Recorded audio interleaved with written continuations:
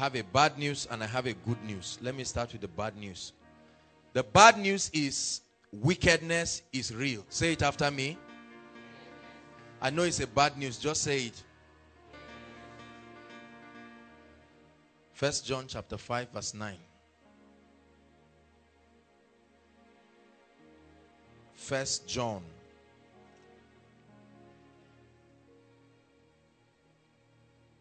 chapter 5 verse 19. I'm sorry, not 9.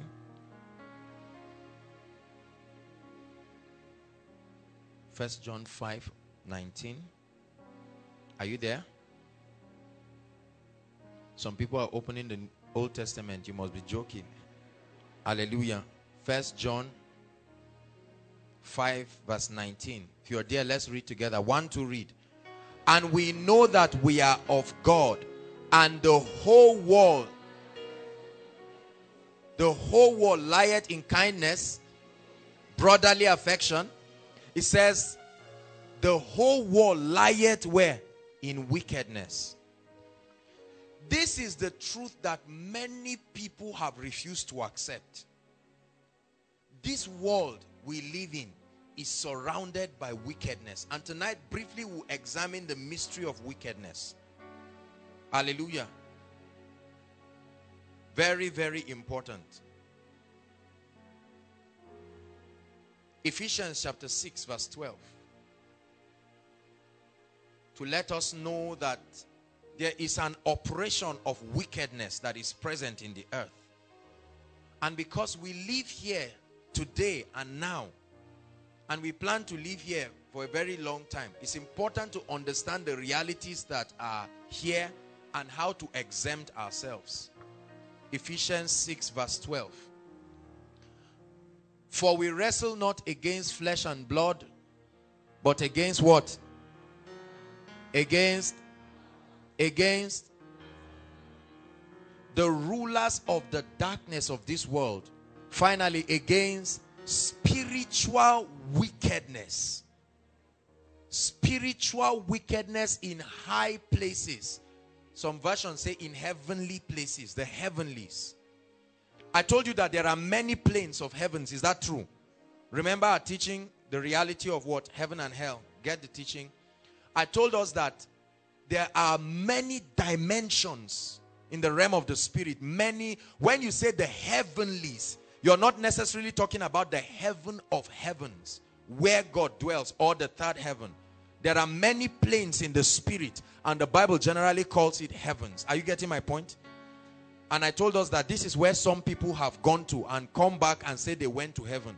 They went to astral realms. They went to different kinds of realms. Hallelujah. The Bible says that there are entities that are called spiritual wickedness. It's even a name. Spiritual wickedness. And they dwell in the heavenlies. They operate from that plane. Hallelujah. So the whole world lieth in wickedness. How come we are not taught that this world we live in, from the moment you are born into a system that is fabricated and doggedly into wickedness, and until you exit this realm, you are going to live with the reality of this predicament. So knowing how to exempt yourself and your loved ones and exempt all that are around you is the reason why we are taking this topic. Are you getting my point? You are not going to stop the world from being wicked. Are you getting my point? Because the Bible calls Satan the God of this world, the God of this system, the one who fashioned a system that does not honor the values of the kingdom. Someday, every knee will bow experientially. Is that true? And every tongue must confess that Jesus is Lord to the glory of the Father. But as at now, we do not yet see all things. Remember our teaching last week? We do not yet see all things. That's the reason why there are our brother who was saying armed robbers came and wanted to injure him. Think about it. Why will somebody sit down in the night? While you woke up in the morning, he was thinking, I'm going to wound somebody this night. How can a man think this is his goal for the day? I must wound somebody this night.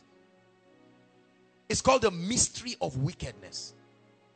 How many of you say, oh, why are they treating us bad? Who did I offend in my village that they want to stop me from marrying? Welcome to the reality of this world. You don't, Dr. Paul Enenche says the earth realm is not a playing ground. He said it's a battlefield. Whether you believe it or not, as you grow, the realities that will confront you will make you to reconsider whether it is a joke or it is true that wickedness is real. Many preachers, listen to me, many preachers in a bid to magnify God and demagnify Satan have, while that is a good intention, they have lied to people. Are you getting me? Lied to people that there is the concept of wickedness. It does not exist. Please get this once and for all. Wickedness is real. Are you getting me? Somebody just gets up and looks at you and says, Benga, I don't like you. Why? I choose to hate you. And my life's goal is to prove to you that I hate you. You buy a nice car and take it home. Somebody just begins to frown. Car. How old is this boy? 25. I was 40 when I bought a bicycle. And because of that, listen. Many of us grew up in the cities. We grew up around. We watched all kinds of deceitful films that have covered us from the reality of the fact that wickedness is real. A number of us here are not working. But for those who are working, you know that when you get a job, for one single space of promotion, there may be a number of people. And everybody is eyeing every other person. Is that true? The day your director calls you, they call you and say, so what did he say? The next day you come back and your director say, don't be stupid. Me, I spoke to you. Something happened somewhere that you are not aware of. But you are paying a bitter price. Those who understand that wickedness is real and have equipped themselves with the revelation and the spiritual arsenals will keep soaring as if Satan does not exist. And they will leave others crying and languishing. There are many of our loved ones who don't go home. Some of you have not even gone home since you were born because they told you one scary story. They say nobody goes there and comes back the same. Hallelujah. The weapons of our warfare. Occultism is real. Witchcraft is real. Yokes are real. Bondages are real. Even Jesus said he was sent to deliver those who have been locked up in prison. They didn't see the prison physically, but they are in prison. Moving, but in prison. Hallelujah. This is what is affecting a lot of families. A lot of families.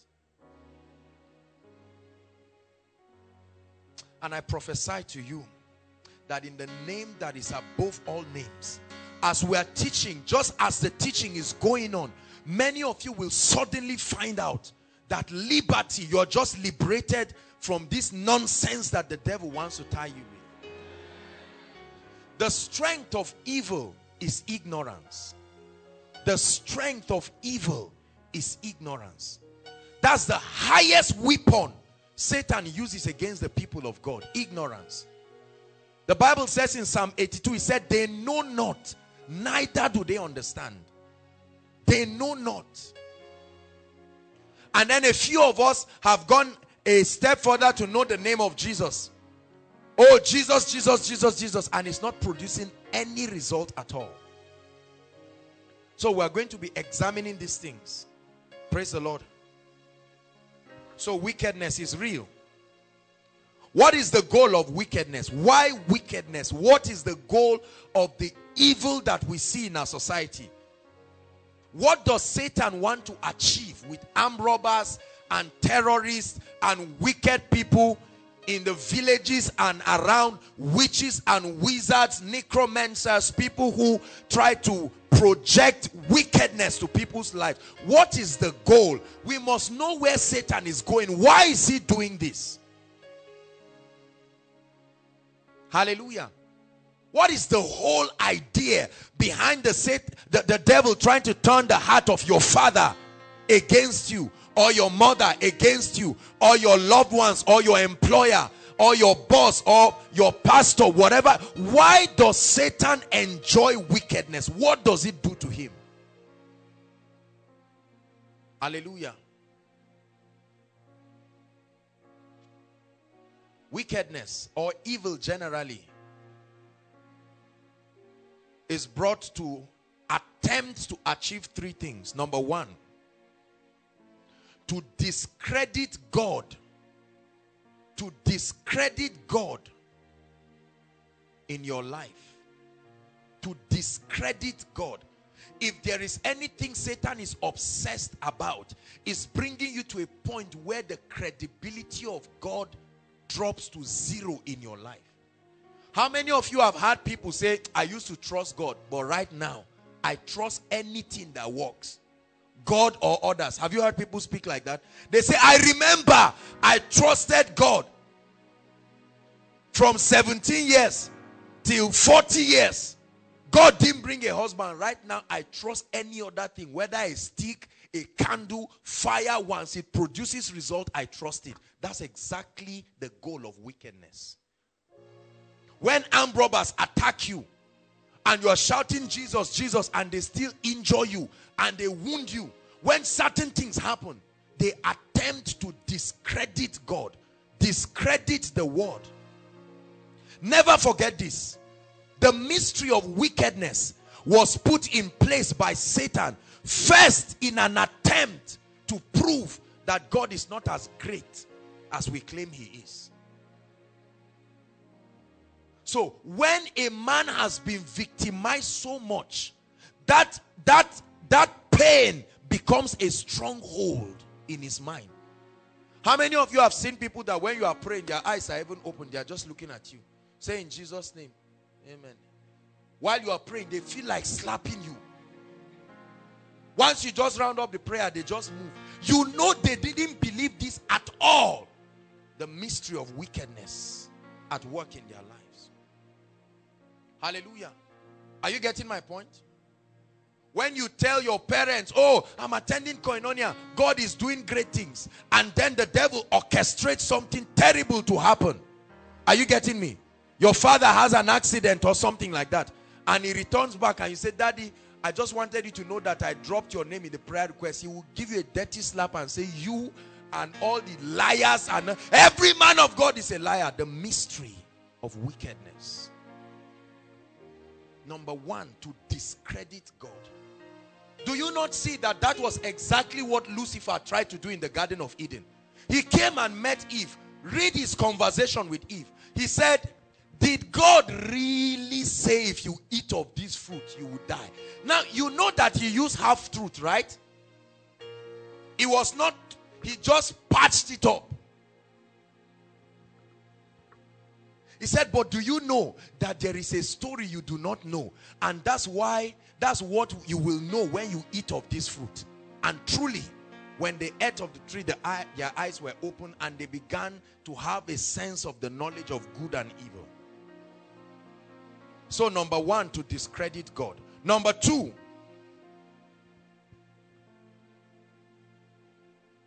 to weaken and possibly destroy your faith in God. To weaken and destroy your faith in God. The Bible says, be not weak in faith. Speaking about Abraham now. Be not weak in faith. The Bible says he considered not. So wickedness is orchestrated by Satan. Listen please. Wickedness is orchestrated by Satan to weaken your faith. When you really see wickedness, you will need to trust God to stand. That's what philosophers are using. Why can a loving God allow children to be dying in Sudan? Is that not what people say? How can a loving God allow this and that to happen? And it weakens your faith. This is why Jesus says, if the Son of Man returns, will he find faith in the earth? Hallelujah. Are you getting my point? Especially for many of us who have been taught that when things go wrong in your life, it's a sign that something is wrong with you. It's a sign that something is wrong. Satan capitalizes on the inconsistency of that message. And when anything happens, you just believe that this trust you've been having in God. This is why Job said, though he slay me, Satan, you won't achieve what you are trying to achieve. Though are you seeing now? Job's wife came to a point where she was tired. She said, Job, I don't think God is faithful again. Curse God and die. When your wife tells you to curse God and die, that's a level of discouragement, because she's supposed to be the last person that will stand by you. Are you getting my point now? So to discredit God. To discredit God. Number two, to weaken or totally destroy your faith. Number three,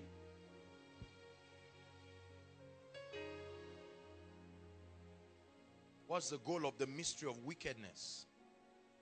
To perpetuate, listen please, very important, I'm thinking of the best way to put it, to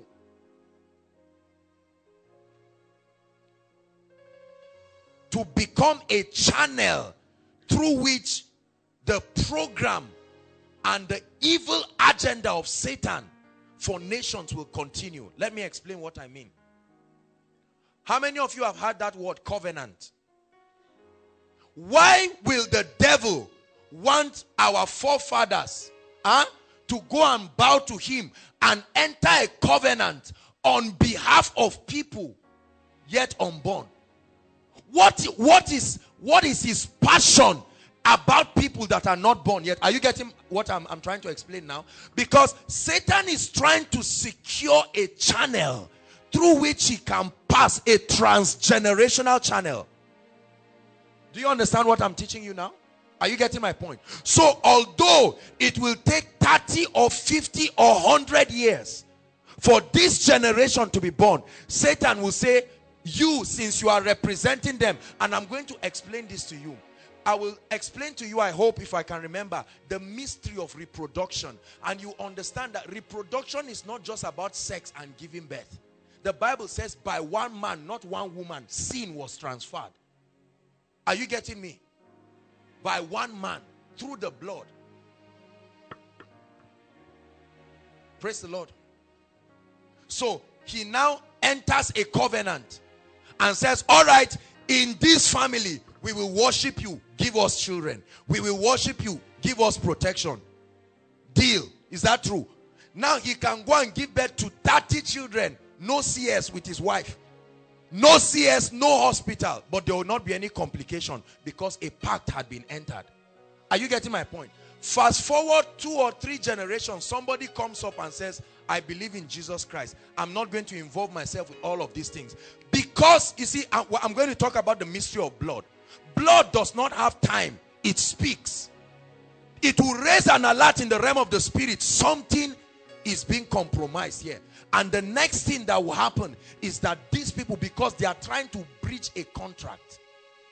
Are you getting me? So it will activate the mystery of wickedness. The devil will now come to say, who is trying to stop this?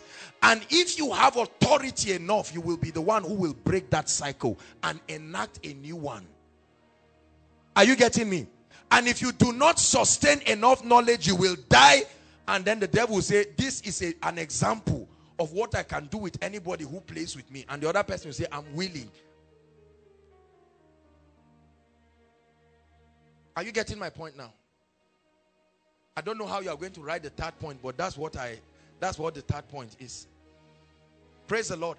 To become a channel through which transgenerational wickedness will be perpetuated. God bless you, sir. The mystery of wickedness. Look up. How many of you know that if there are no human beings in the earth, wickedness will be unfruitful? It won't yield any result. Is that true? When you understand this, you will know that wickedness will not cease. In fact, the Bible says it this way. The Bible says, how did he put it now? It says, end time, Matthew 24. How did he put it? How that people will be offended. Is that true? Paraphrasing, like wickedness will increase. The imaginations that are in the hearts of men will increase. Look at me.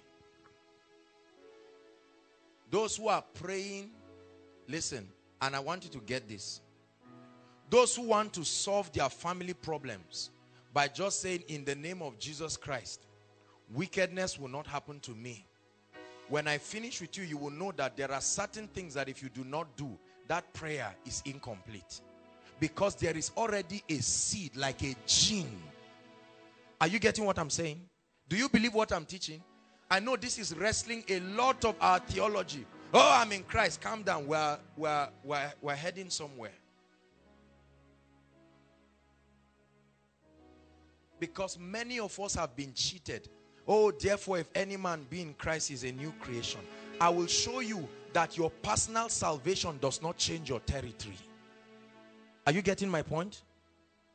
That I am born again does not automatically make my mother, brother, sister, and father born again. If that were the case, everybody would just kneel down on behalf of their clan and just accept Jesus once and for all, and let's rest from this nonsense.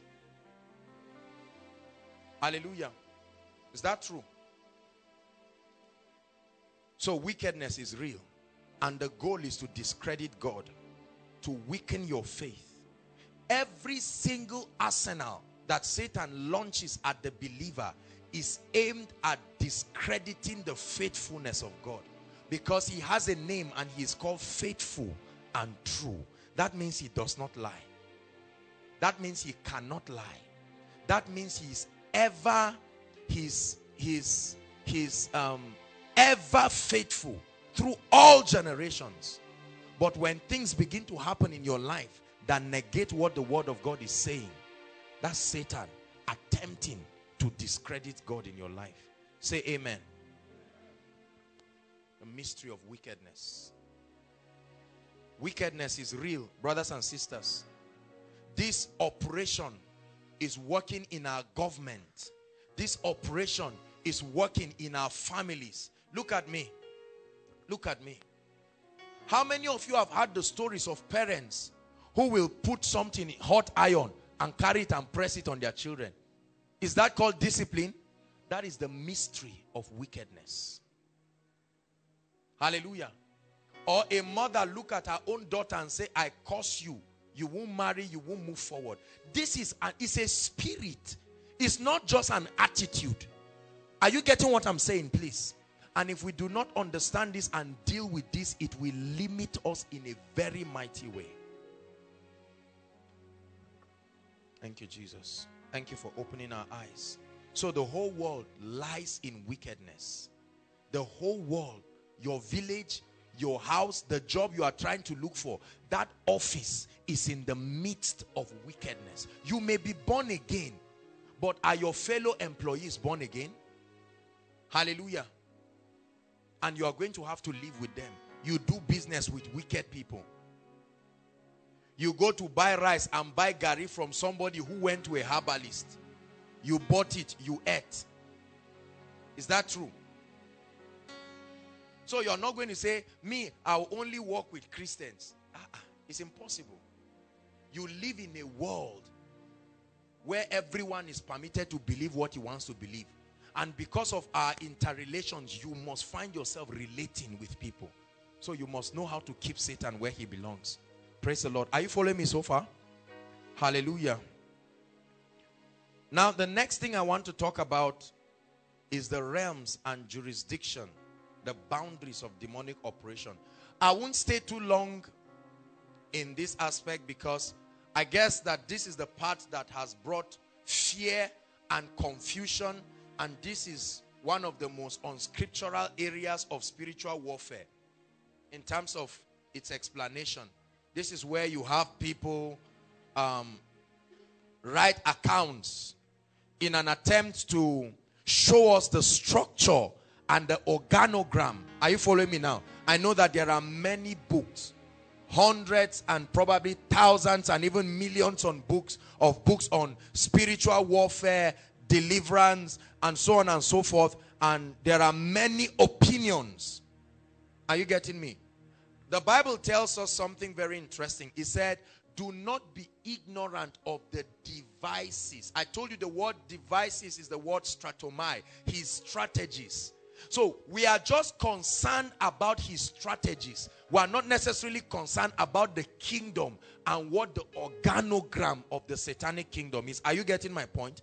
I personally believe that an extensive study into the organogram and the structure of Satan is not really necessary, especially in light of the fact that we know that in Christ he has been defeated. Are you following what I'm saying? So I'm just guiding us just to bring awareness. There are many books, and I've read some of them. You have read some of them. Hallelujah. They begin to tell you all kinds of things. They list physical territories in the earth where there are headquarters of demonic activities and so on and so forth. Now, I do not have enough authority to dispute the things that are being written. Are you getting my point? Especially for those that do not compromise the written word of God. Some of these things were written by people who allegedly said they were part of the demonic kingdom. And for some of them, they were deep into occultism. There are lots of books, Occult Grandmaster, Now in Christ. There are books by Rebecca Brown, Mary Baxter, Dr. Olukoya, who is considered to be an authority in the subject of deliverance and spiritual warfare. There are a lot of others, you know, different brothers, prophets, people, and so on and so forth, who have written books. Others went to heaven, others went to hell, others died and came back, others just studied the Bible. So we have this extensive description, level 111, level 999, level 666, level, you know, this and that and that. And for many people, we have, rather than concentrating on the strategies, the methods of Satan, and understanding our victory, we have paid attention trying to study and research on the organization of the demonic kingdom. Let me tell you something. If you do that, the danger is that everything will suddenly become demonic around you. Have you seen people like that?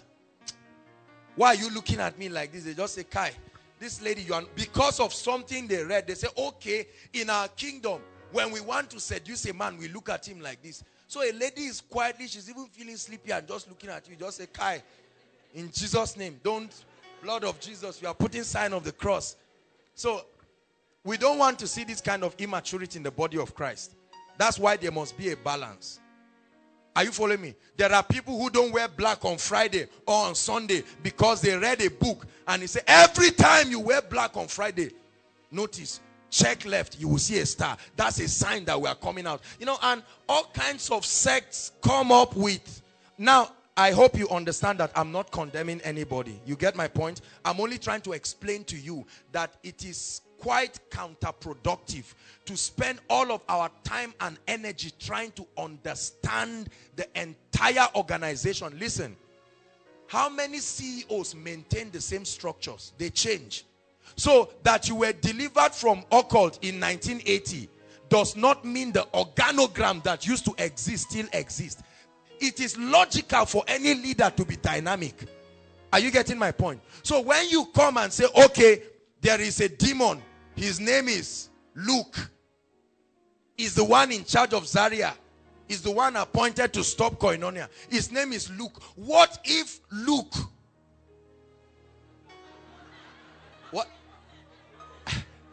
what if Luke was promoted or demoted and they now brought another person, and you are still advocating and you say, look, I'm speaking to you now, you are hearing my voice, Look is somewhere, say me.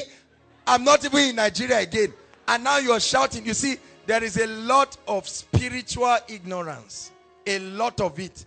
And most of this has come because we have not necessarily gone out of scripture, but taken other materials and used them as the ultimate template to help us understand the realm of the spirit. I think sufficient enough is the information the Bible gave us about Satan. I believe it is sufficient enough. Praise God.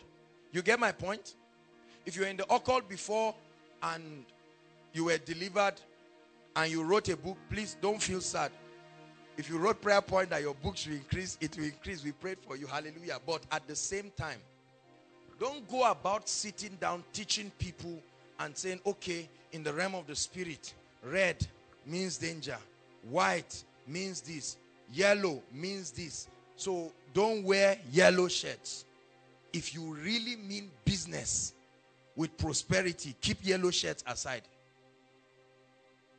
This is part of the teaching that has moved from church to church and place to place. So we have brought religiosity and a lot of forms of religion in an attempt to keep Satan. There is nowhere in scripture, listen, or you say, don't take products from Procter & Gamble. They are Freemason and all of that. What do they make? How many of you have used their inhaler? You force it in your nose and did you go to hell? Did demons come to disturb you? You see, I'm saying this thing because we are touching on this topic and I'm trying to clear the air. There are many of you who say, I know somebody is a bad person. He sells meat. Me, I know this guy goes to the herbalist. We won't eat his meat. Question. The one you have been eating before, who told you that that meat was not taken to a herbalist? Are you getting my point? Rather than allowing fear put religious rules, why don't you rise up in revelation and realize that the Bible says 1,000 shall come by your side. Only God knows how many poisons I've eaten in my life, because the Bible says when they serve you, just give thanks and eat. Hallelujah. Many of us don't eat certain people's food. Just say, this lady is always frowning. I won't eat her food though. I don't know what I've entered right now. And then many of us, listen, I have had other teachings. Let me even talk about it. I've had other teachings that say somebody can come to you. Come. He can just come and hug you and he has initiated you. Listen, let me balance something very quick. Was that how you got born again? You think, listen, I want you to understand that the will of man is a powerful force. Even Jesus stood at the door of the heart and was knocking until man agreed to open. Are you getting my point? If you are not in Christ or you are ignorant of the principles of the kingdom, it is possible. Are you getting my point? But to now come and say, oh, because I'm just sitting down and you came to put Wivon on my head, suddenly I've been initiated, except you don't carry fire. The witch doctor together with his fire, it will burn into ashes there. There was a time people were complaining that a particular woman in Jos, she was doing some kinds of funny things and then getting power to make people come and eat her food. You know how many people ate that food? When they told me the restaurant, I laughed. I said, oh Lord, I don't know whether I've eaten here or not, but it cannot have power over me. Unto thee, O Lord, do I lift up my soul. Unto thee, O Lord, do I lift up my soul. Oh my God, I trust in thee. Let me not be ashamed. Let not my enemies triumph over me. I pity the person that will go to a coven and call my name. That's the last time you will have the opportunity to shout it. Believe me. See, I'm rushing myself because let me see if we can get to weapons of victory. Except you don't know the spiritual arsenals you carry. Let me tell you, Satan can bow. This is the sweetest part of this gist. That's why I want to rush all these things so that we'll get there. Say after me, Satan can bow.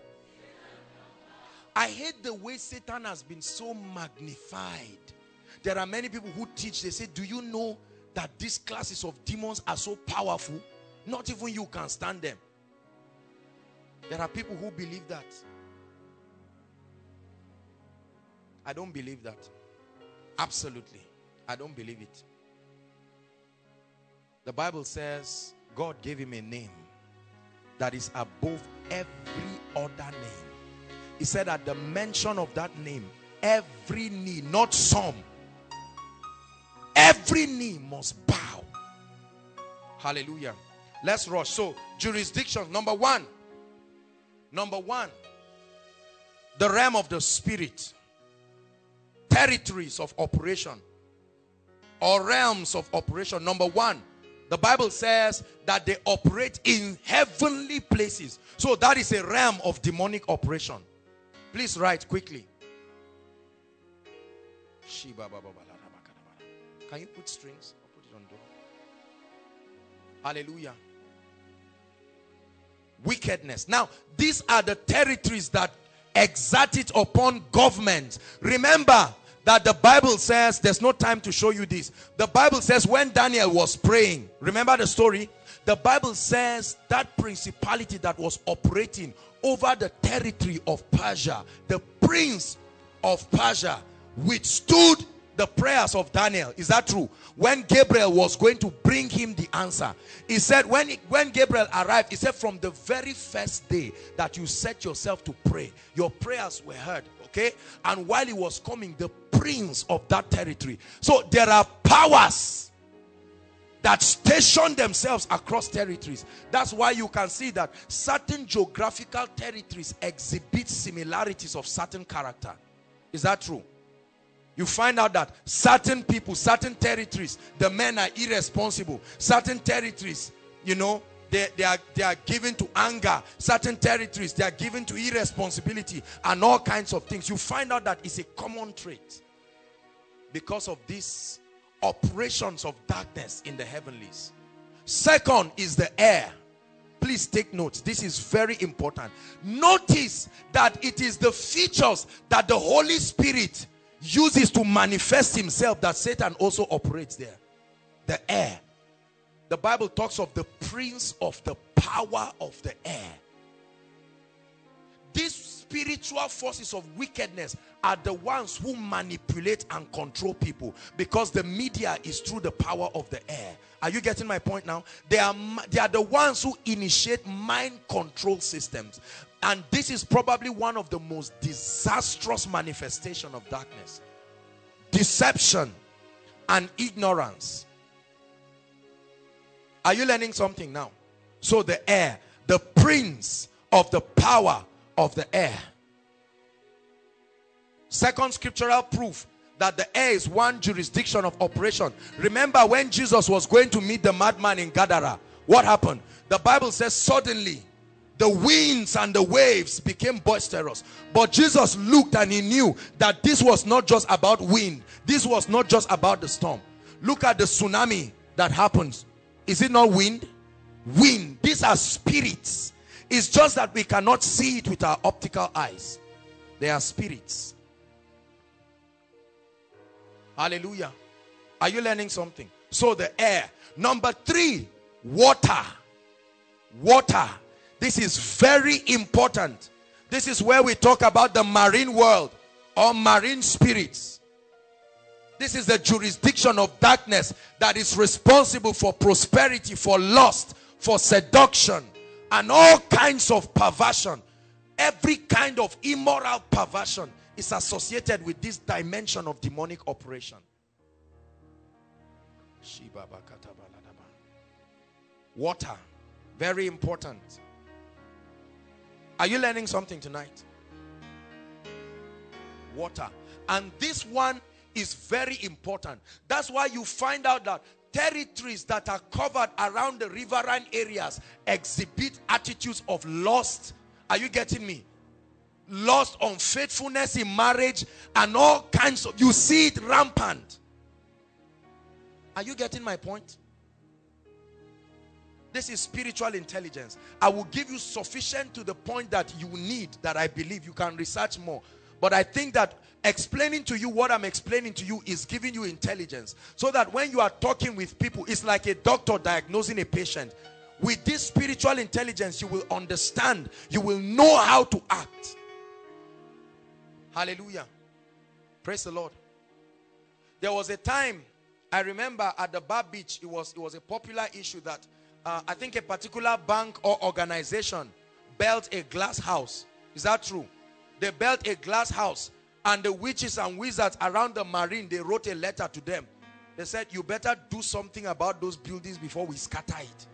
You are interrupting us. Water, very important.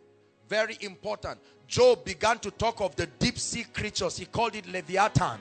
The deep creatures that arise from the water. You read the book of Revelations and it tells you, you see the interaction of water and all of these things. So I've told you the realm of the spirit, the air, the atmosphere.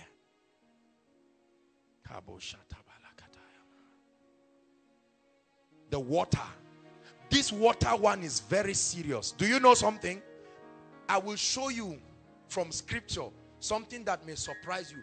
Do you know everything you see in existence, the animals and the rest, do you know they came out of water? They came out of water. Genesis, let me show you very quickly. There's an army rising up. There's an army rising up. There's an army, they're rising up. They'll break every chain, break every chain, break every chain, break every chain, break every chain, break every chain.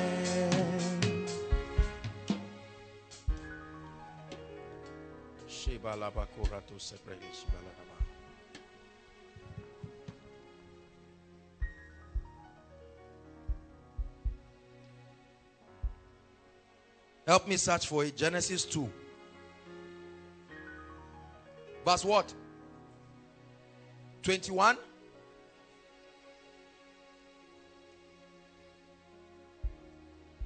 Yeah, beautiful. Thank you. Good Bible students. Verse 20 and 21. Genesis 1. Are you there? I just want to show you that the water is a very mysterious object. And God said, let the waters do what? Bring forth abundantly. So there is a mystery of abundance and water. Are you understanding me? Is it in your Bible? He said, let the waters bring forth abundantly. The moving creature that have life, where did they come out from? He said, and the fowl that may fly, even the fowl came out of the water. It's in your Bible. Above the earth, in the open firmaments of the heaven, verse 21, and God created great sea monsters and every living creature that moveth, which the waters brought forth abundantly. Are you seeing now? Is it in your Bible? The water. Very, very important. This is why Satan associates himself a lot, and there are many demonic, diabolic things that happen with water. Hallelujah. The next medium of manifestation is fire. Notice that these are the same expressions of the spirit. Fire. Almost everyone here, most of our villages have festivals. There is no festival without fire. How many of you have seen diabolic people put fire and keep putting it around them? What are they trying to achieve? It is a realm of operation of demonic substances. See, let me tell you something. Fire is a big mystery. Big mystery. You can't hold it. It doesn't fear anything, but it consumes everything that comes around it. Hallelujah. Fire. Very important. Even the world will be judged with fire. The first judgment was with water. The second judgment will be with fire. Hallelujah. Number what now? 4? Number what? 5. I'm going to give it to you now. The 5th one is the earth. Dust. Earth. Adam.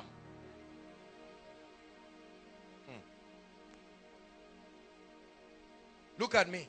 How many of you have seen people in your village get angry and they carried sand and spoke to it and dropped it back? Or like the Igbo people do, when they take small drink, they pour small on the ground and say to our ancestors.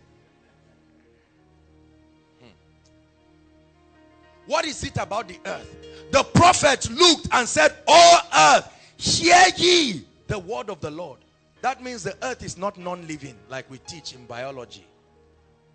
It was in the days of Moses. The Bible says the people rebelled against God and the earth opened its mouth. It has mouth. It swallowed them. Till tomorrow we cannot find them. Hallelujah. Do you believe this? These are jurisdictions of operation. That's why priests and the rest put their shrines on the ground and then they sit down. Even if you give them 1 million, they won't go and build a luxurious house. That earth, they must associate themselves with the earth. Hallelujah. These levels, this medium, these realms of operation. Every manifestation, every single medium of manifestation. Let me give you one more. Are you ready?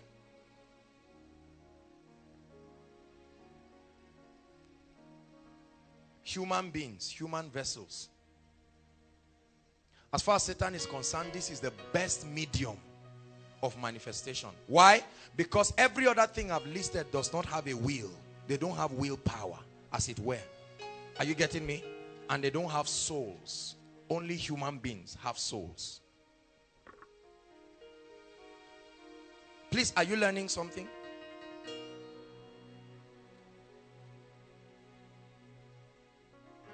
So Satan entered the madman. Remember the madman in Gadara. Do you know that the entire spirits across those territories, they were resident in that man? He stayed in caves. He was alone. He caught himself. But the moment Jesus was coming, without any publicity, he came out and went to wait close to the water and was waiting for Jesus to arrive. Immediately Jesus arrived, he began to talk to him. He said, "We know who you are. Have you come to destroy us before our time?" What time? What time did Satan teach them? Let me tell you something about the powers of darkness that you must understand. When they say their time has not come, what that means is this. Listen, you cannot cease their operation from the earth, but you can cease their operation from your territory. Are you getting this? Please understand this. That's why we can't all sit down right now and say, "Satan, leave the whole world, go to Venus or Mars, relocate there, after all it's empty, go and build a new kingdom, leave us in peace." So says the apostles and the prophets. No, you can't do that. What you can do, even Jesus while he was on earth, he didn't cast Satan out of everywhere. Wherever he met with him, he told him, "Mr. Man, go." Listen, Jesus himself answered one request of demons. They said, "Please cast us to the pigs." What did he say? In other words, he knew that as far as exiting this realm is concerned, they are not going to leave. What we can do, are you getting my point? So that there are certain prayers we will stop praying at once. Are you getting my point? Many people pray, and what they mean by their prayer is to tell the devil, bye-bye, pack your load and go. Let me not see you, and don't even go. Have you heard that prayer? I cast you into Gehenna. Have you heard that kind of prayer? Don't come out again. Is that really an accurate prayer? No, don't feel bad. Believe me, with the kind of prayerful people on earth, if that prayer were answerable by now, there would have been some clear air that shows that sufficient demons have gone down to Gehenna. Gehenna is called the place of the dead. Are you getting my point? Listen, he said resist the devil. There are people that pray all kinds of prayers. Oh, we cast you and we lock you up across a forest. Just stay there. Those kinds of prayers are not accurate prayers. Please listen. Don't be offended if you are used to praying those kinds of prayer. But I want you to know that we cannot cast Satan and demons out of the earth. We can only secure our territory. Are you getting my point? Because the Bible says Satan is like a roaring lion. He's like that. He moves to and fro. Praise the Lord. Say, I'm learning something.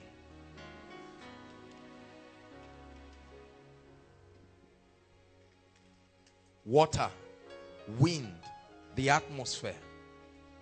I just want you to know that these are operations of darkness.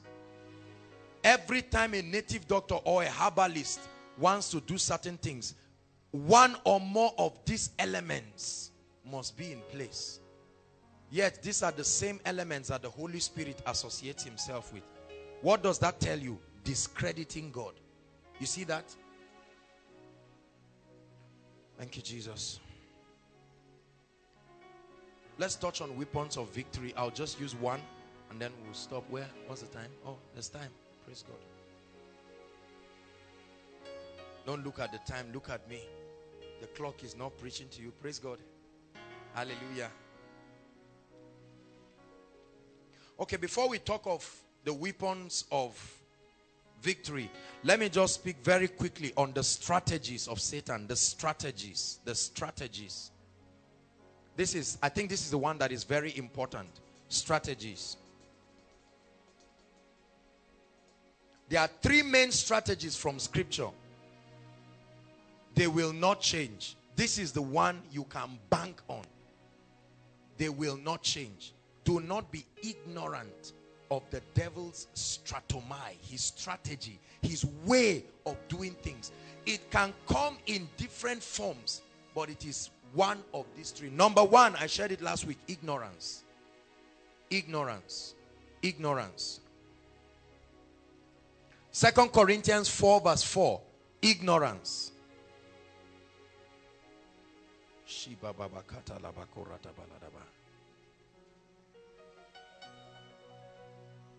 Are you there? Okay, I thought it was projected. Let me turn there. 2 Corinthians 4 verse 4.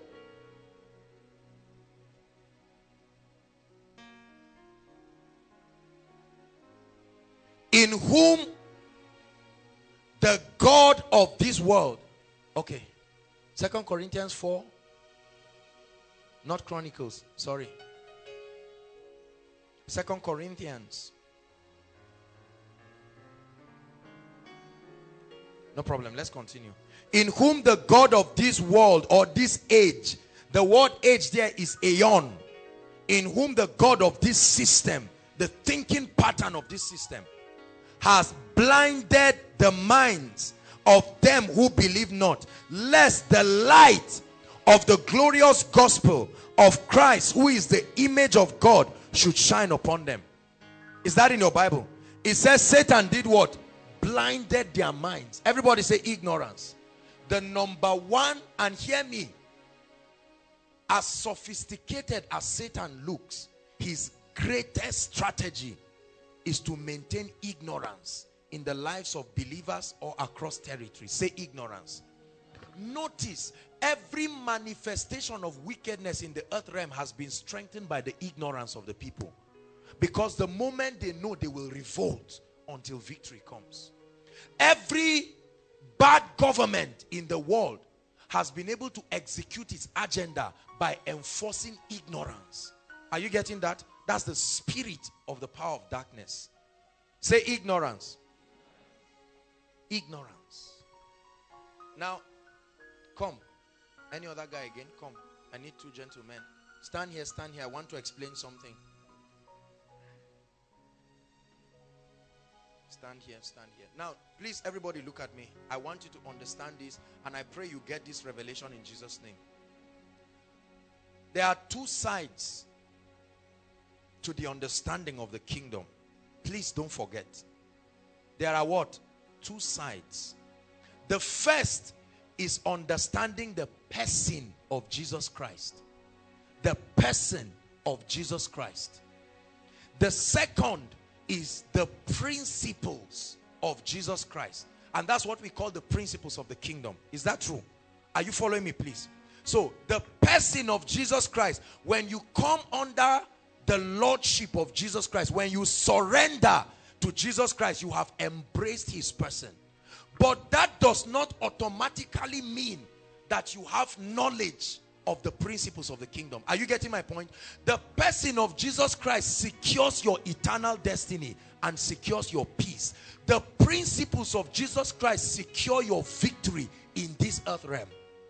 So there are many well-meaning believers who know the person of Jesus Christ in terms of their loyalty to him, but they lack sufficient understanding of kingdom principles. Are you getting my point?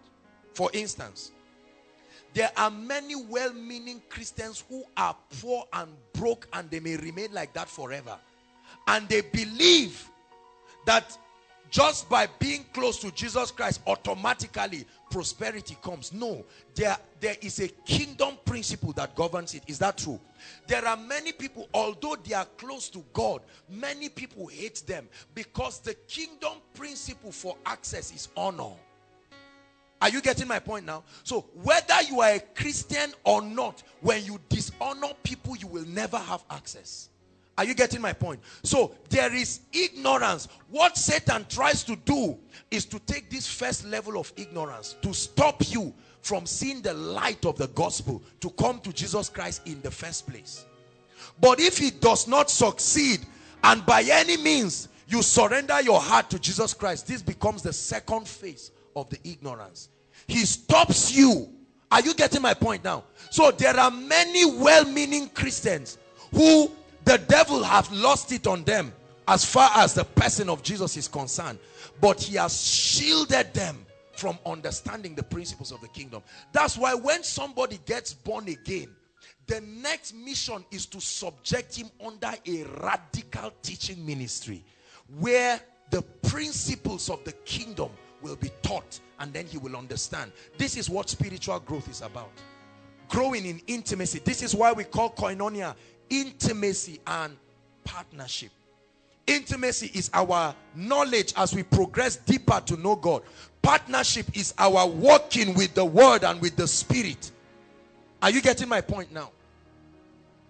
Do you understand this explanation I've given you? Because the greatest tool that Satan uses, his number one strategy is what? Ignorance.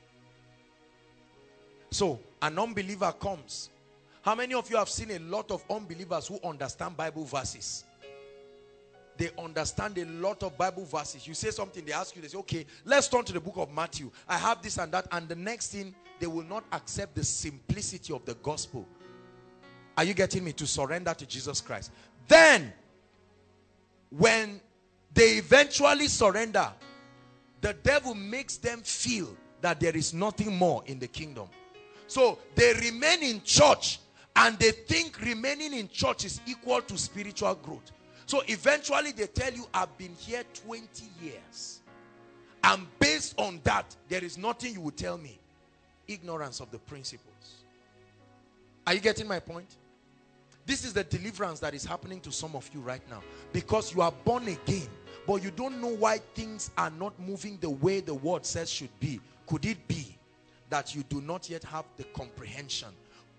Paul himself prayed in Ephesians chapter 1 from verse 17 to the Ephesian church who were already born again. He said, for this cause I bow my knees to the Father of our Lord Jesus Christ, the Father of glory, that he may grant unto you the spirit of what?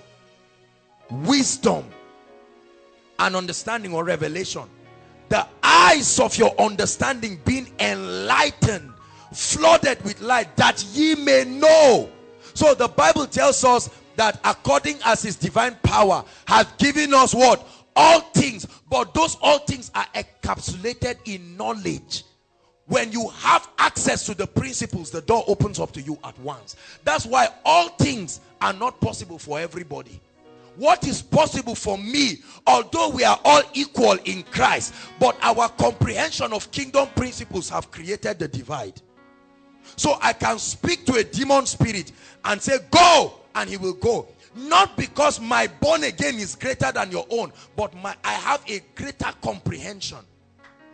Two students in the same class, taught by the same teacher, one gets 100, one gets 50. Are you seeing that now? It is the degree of their comprehension. It is because of that that some will bear 30-fold, some will bear 60-fold, and some will bear what? They all produced. But according, the Bible says those who were on good soil were the ones who had and understood.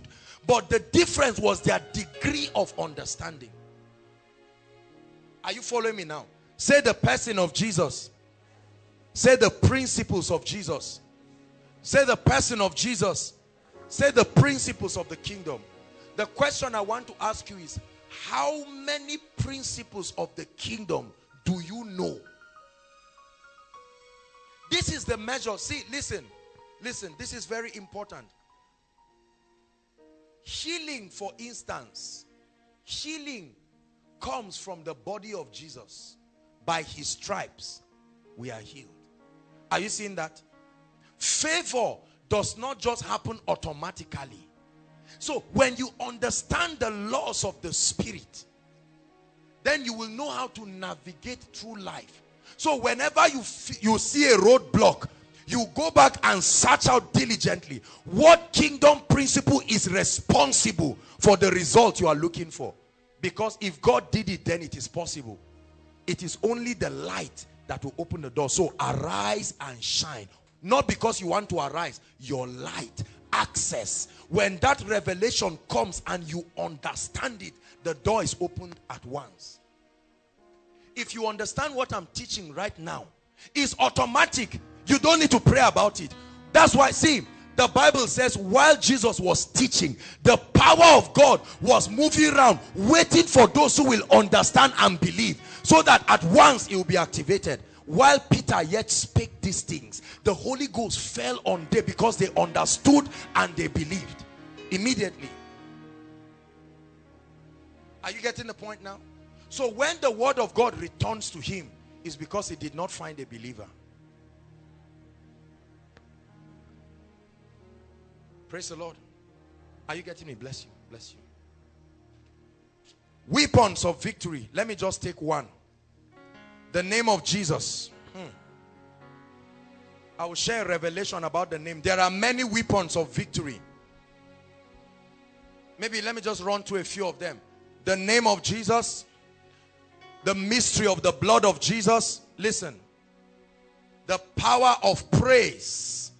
The power of a seed. I'm going to teach you the weapons, spiritual arsenals that will lock the hands of Satan at once. The power of prayer. Hallelujah. The power of unity. The power of love. All of these are dangerous spiritual weapons that will keep Satan where he belongs. Is this teaching benefiting you? Are you getting something? So I'll just take on one of them.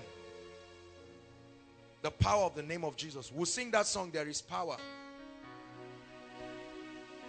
Hallelujah. Rise up on your feet. We'll sing that song one more time, To the Shame of the Devil. And then we'll just pray. Just pray in tongues for a minute or two, and then you sit down. I'm about to give you a revelation that will set you on fire.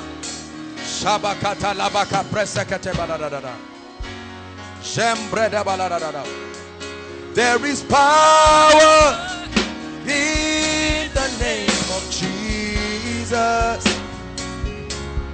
There is power in the name of Jesus. There is power in the name of Jesus. To break every chain. To break every chain. To break every chain. Break every chain. Break every chain. Break every chain. Break every chain. Sing it one more time. Break every chain. There is power in the name of Jesus.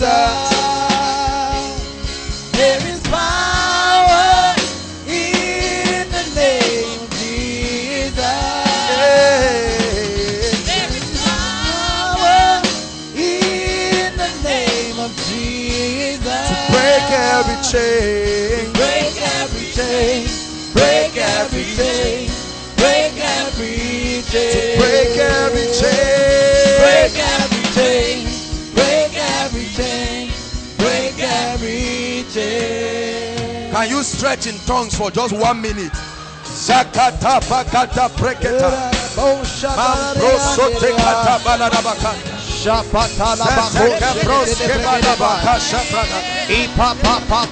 there is power in the name of Jesus. There is power. There is power. There is power. There is power in the name of Jesus. There is power. There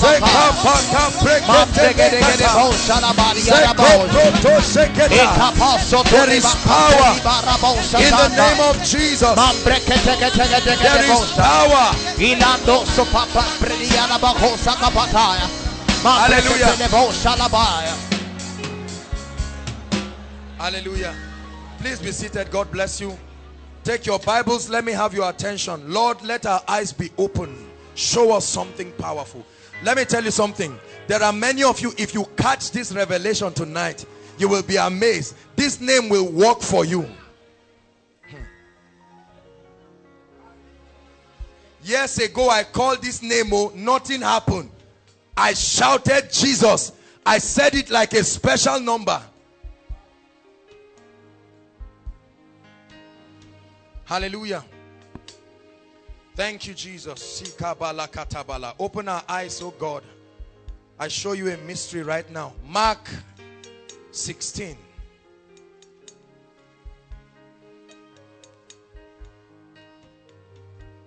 Break every chain. There are some chains that need to be broken. Break every chain. Break every chain. Break every chain. Verse 15. Mark 16, 15.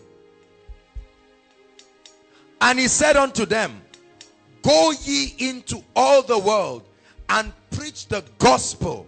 Take my value system to every creature. He said, he that believe and is baptized shall be saved, but he that believe not shall be damned. 17, if you are a believer, please read it. 1 to read is projected. Stop. Stop. This sign shall follow them that believe. They will do certain things when they have a revelation of my name. He said, in my name, they will do what? It tells you all the things that can be possible in the name. In my name, they shall, number 1. Number 2. Number 3. They shall take up what? Hold on. What is the meaning of that? What is they shall take up serpents? What is the meaning of they shall take up serpents? I will soon explain it to you. Because Jesus told Moses, God told Moses, remember, he said, take the serpent from the tail. I will show you what that means. They shall take up serpents. It doesn't just mean carry a physical snake. Remember at the burning bush, when Moses met with God, you remember, are you getting my point? He threw the rod. Is that not true? And he told him to take it, to hold it by the tail. Is it not in your Bible? I will show you what that means. To take take up serpents. It's a revelation. It's a revelation. I will show you a scripture that says the horn in a man's body is on his hands. A horn is a symbol of power. Are you getting my point? So he said, with that horn, you will take up serpents. It's a mystery. I will explain. He said, in my name, that will happen. He said, and if they drink any deadly thing, that means if they move in my name, no poison will harm them. So long as it is in my name. He said, they shall lay hands. I will show you the mystery of the laying on of hands. It's not just about touching people. The horn in a man's body is his hands. The apostle said that you will stretch forth your mighty hands. The right hand of God, the Bible says, is the hand of power, not his right leg. He said, they shall lay hands on the sick and they shall recover. Listen, I want to explain to you the mystery of the name. Praise the Lord. Hallelujah. Please, if I call you, come. Benga. The first revelation of the name of a man is it invites his presence. When you invoke the name of a man, his presence is encapsulated in his name. Are you seeing this? I called his name and what happened? His presence showed up. So the Bible says, and the Lord walking with them, confirming their words with signs. It happened because a personality was answering to his name. So they went in the name. This is what it means to come in the name of the Lord. To come with the backing, the presence of God. Weapons of victory that can kick any satanic arsenal out of your life. Hallelujah. Watch this. I called his name and he confirmed that that name is true.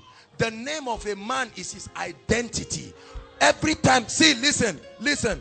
That's why when God met certain people, he changed their names. Because the name of a man represents the prophecy of his life. It represents his ability. It represents the prophecy upon his life. When he met Jacob, he said, no, you are not a cheat and a supplanter. As a prince with God, you have fought and prevailed. I changed your name to Israel. And the prophecy started following him. The mother of Jabez bore him in sorrow. And all through his life, the name was following him. Name follows people. A name is a spirit, is a presence. And Jabez said, oh, that thou wouldest bless me. Change my name.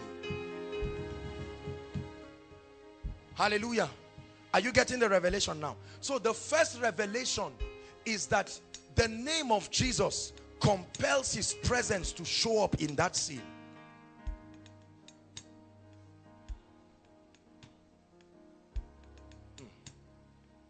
Listen, now you understand what Paul was saying. Say not in your heart, who will ascend to heaven and bring God, or who will go to the deep. He said, but the word is near you, even in your mouth. That means when it is uttered with revelation, the presence shows up. No time, no distance. Are you getting my point? This is a very, very powerful revelation. Very powerful revelation. You must believe this. Let me demonstrate something. Take this, hold it. This is ordinary handkerchief. Who brought this handkerchief? Are you seeing this? This is an ordinary handkerchief. He's holding it, right? Give it back to me. Watch the power of the name. This is not just for jamboree. Thank you, Jesus, in your name. Hold this. Hold it. What is the difference? He just held this. Is it not so? He held this. He held this. You see the power of God there, breaking out again. See, this is a revelation. This is why saying in Jesus' name is not what will bring the miracle. There is a revelation. This is what I want you to know. It will rattle from the realm of the spirit and it will affect you in this realm. This is a handkerchief he held. That's why I did it in your presence. It's the name. Say not in your heart, who will go and bring him from heaven? He is closer to you. This is what koinonia is about. The reality of a personality that can be demonstrated here and now. Paul said we do not teach cunningly devised fables. These are not just stories that cannot be proven. Unbelief. So you can be, listen, you can say Jesus, Jesus, nothing will happen.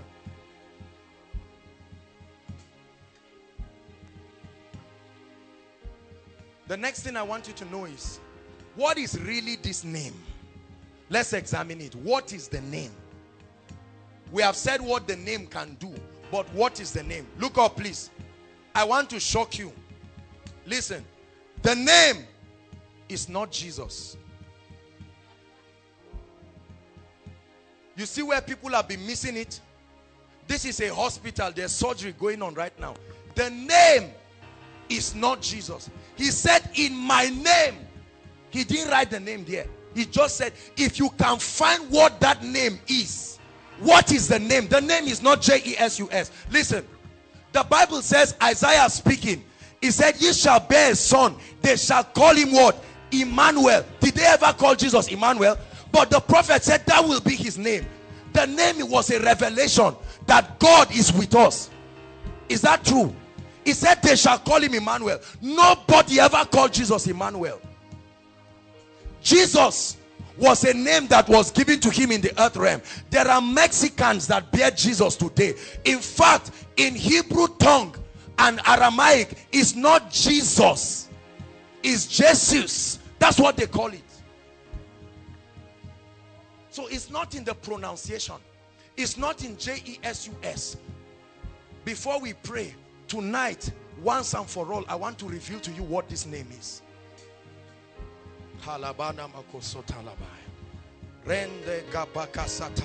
In my name, Sataka Barata Makapakata Teketata Deka Sekapata Beka Mambrosko Pekatalia Baba Zeke Proska Bariata Sokotopa Sopadiata Embreketeka Bashoteka Rento Sopakata Seketelekete. In the name, I come in the name, I come in the name, I come in the name.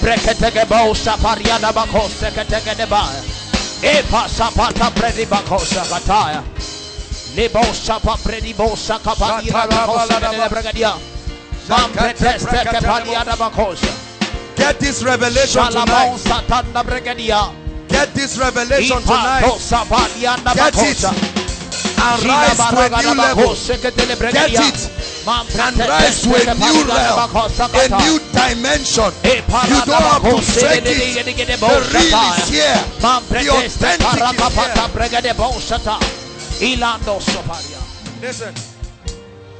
Listen, look at me. Look at me. Listen, I want to explain something to you. Listen.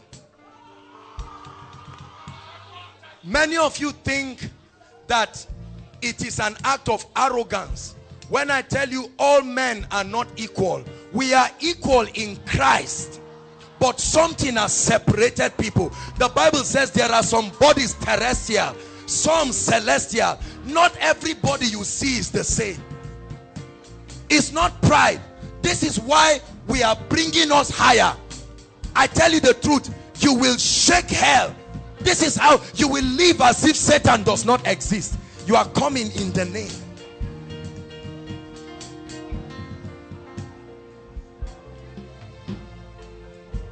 Hallelujah. Philippians chapter 2.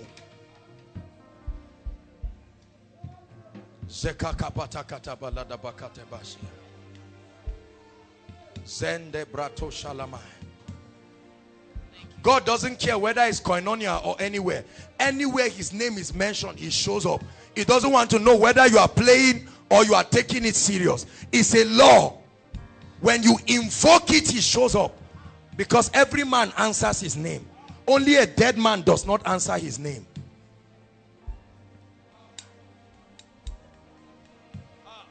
Oh, I believe the Bible. There is an angel standing close to this lady.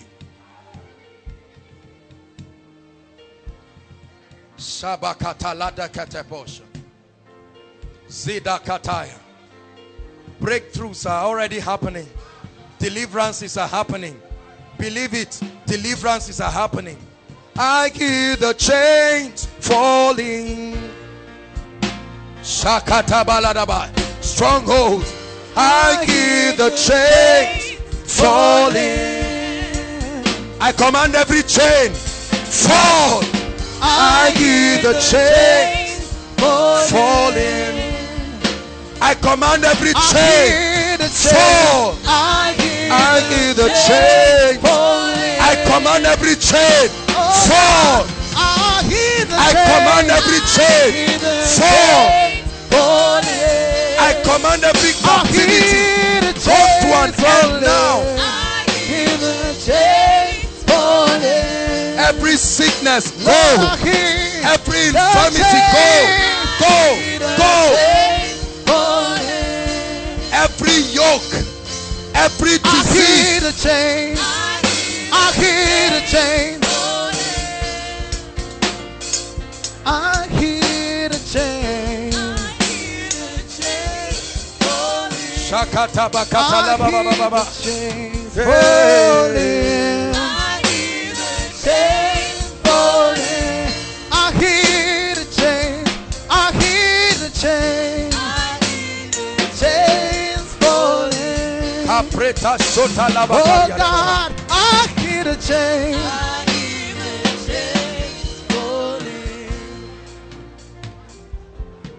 Hallelujah. Hallelujah. Look at me. Let me show you something that will surprise you. Hallelujah. Sam, come. Watch this. Father, let the sounds rise in your name. Watch what will happen as he sings. Just raise any song and sing. Let hope rise. Darkness trembles in your holy light. And let hope rise. Darkness trembles in your holy light. Let hope rise.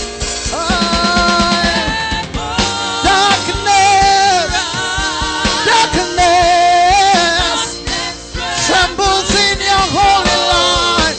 Holy light. Come on, say, let hope rise. Let hope rise. Darkness in your holy light. Come on, say, let hope rise. Let hope rise. Let hope rise. Darkness in your holy light. Holy light. Listen. This was the same person that ministered. The same person that, see, many of you do not understand the power in the name. Jesus didn't lie to us. Believe me, that name is powerful. That name is powerful. Every demon and every spirit, just the symbol in this place right now, every foul devil, at the count of 3, I come in the name. Go, go, go, go, go, go, go, go, go, go. Every spirit, every demon, every devil, I command you in the name. Go out, out. You will not return again. Go, go. He said in his name, we will cast out demons. I cast out demons now in that name. Go, go, go. Ateka baba baba, reka kabra, soproto soprekete.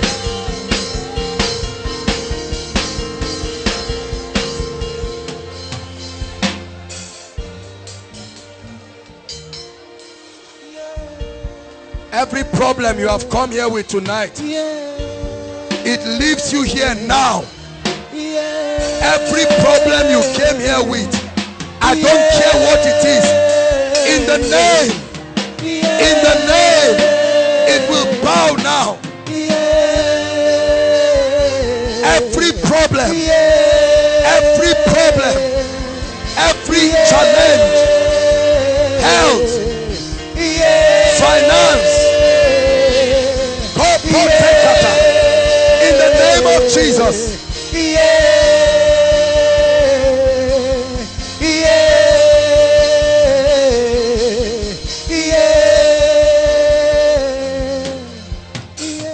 Please sit down if you can.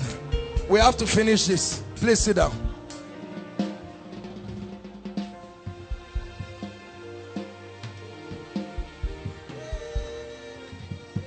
Sit down. Sit down if you can.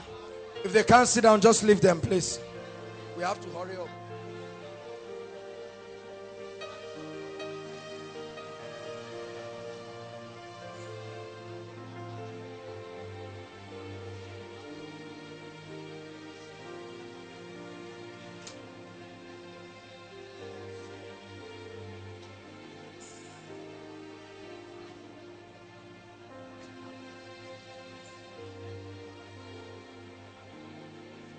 I'm teaching you this because God is depending on you. The goal is not to watch a man of God do this. The goal is to show you that this is a possibility here and now. Take that name. Go and dislodge powers in your house.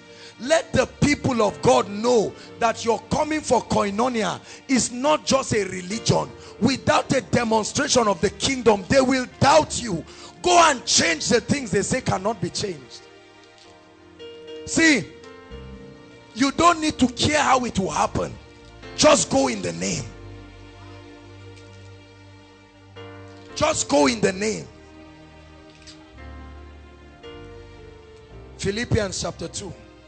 Let me reveal to you what that name is. That's why I told us to pray in tongues.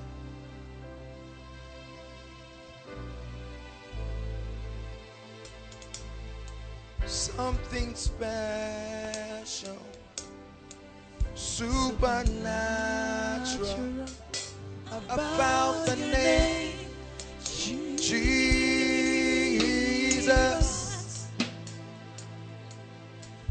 Something happens when I mention your name. Listen. God gave us power to solve problems. If you are not interested in solving problems, you will never get the power of the Holy Spirit. Solve problems. Philippians chapter 2. Let's hurry up. There are many weapons of victory, but I'll talk on one. Philippians chapter 2. Let's take it from verse 8.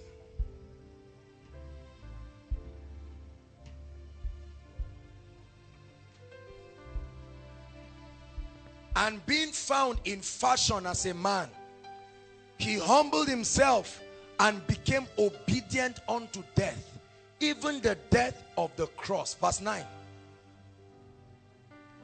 Wherefore, God had so highly exalted him. Stop.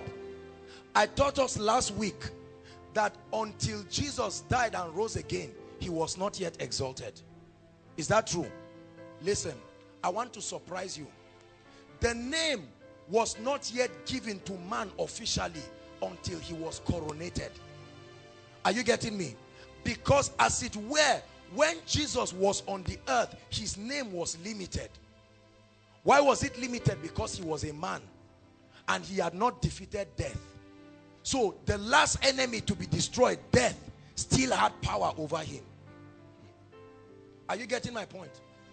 This is the reason, listen please, this is the reason why when he sent the 70, he begged them not to go to certain places because the power would not work there. But when he resurrected, remember Mary wanted to touch him And he said, no, don't touch me. You will corrupt a coronation that is about to take place. This is what the psalmist saw. And he said, the Lord said to my Lord, sit thou at my... That was the coronation service of Jesus. The moment that happened, he returned to earth. And he said, all hail. Now, all power has been given. Go therefore. No boundaries, no limitations. You just go. Anywhere it will work, because a coronation had happened. Are you getting the point now? So, he begins to give us by revelation. Paul said, wherefore God exalted him and gave him. That means before then it had not been given. He gave him a name. What is this name that we have been looking for? He said, which is above every other name. Verse 10. Whatever that name is, whenever that name of Jesus, he said, at the name of Jesus. The name is not Jesus. Every knee should bow at the name that was given to this person called Jesus. You get my point? Every knee should bow, of things in heaven and of things in the earth and of things under the earth. Ready for the name? Let me show you. 11. And every tongue should confess that Jesus Christ has now received a name that is called Lord. That's the name. That's the name that was given to him. Look at it. That's the name. Lord. Psalm 24. Quickly. Psalm 24.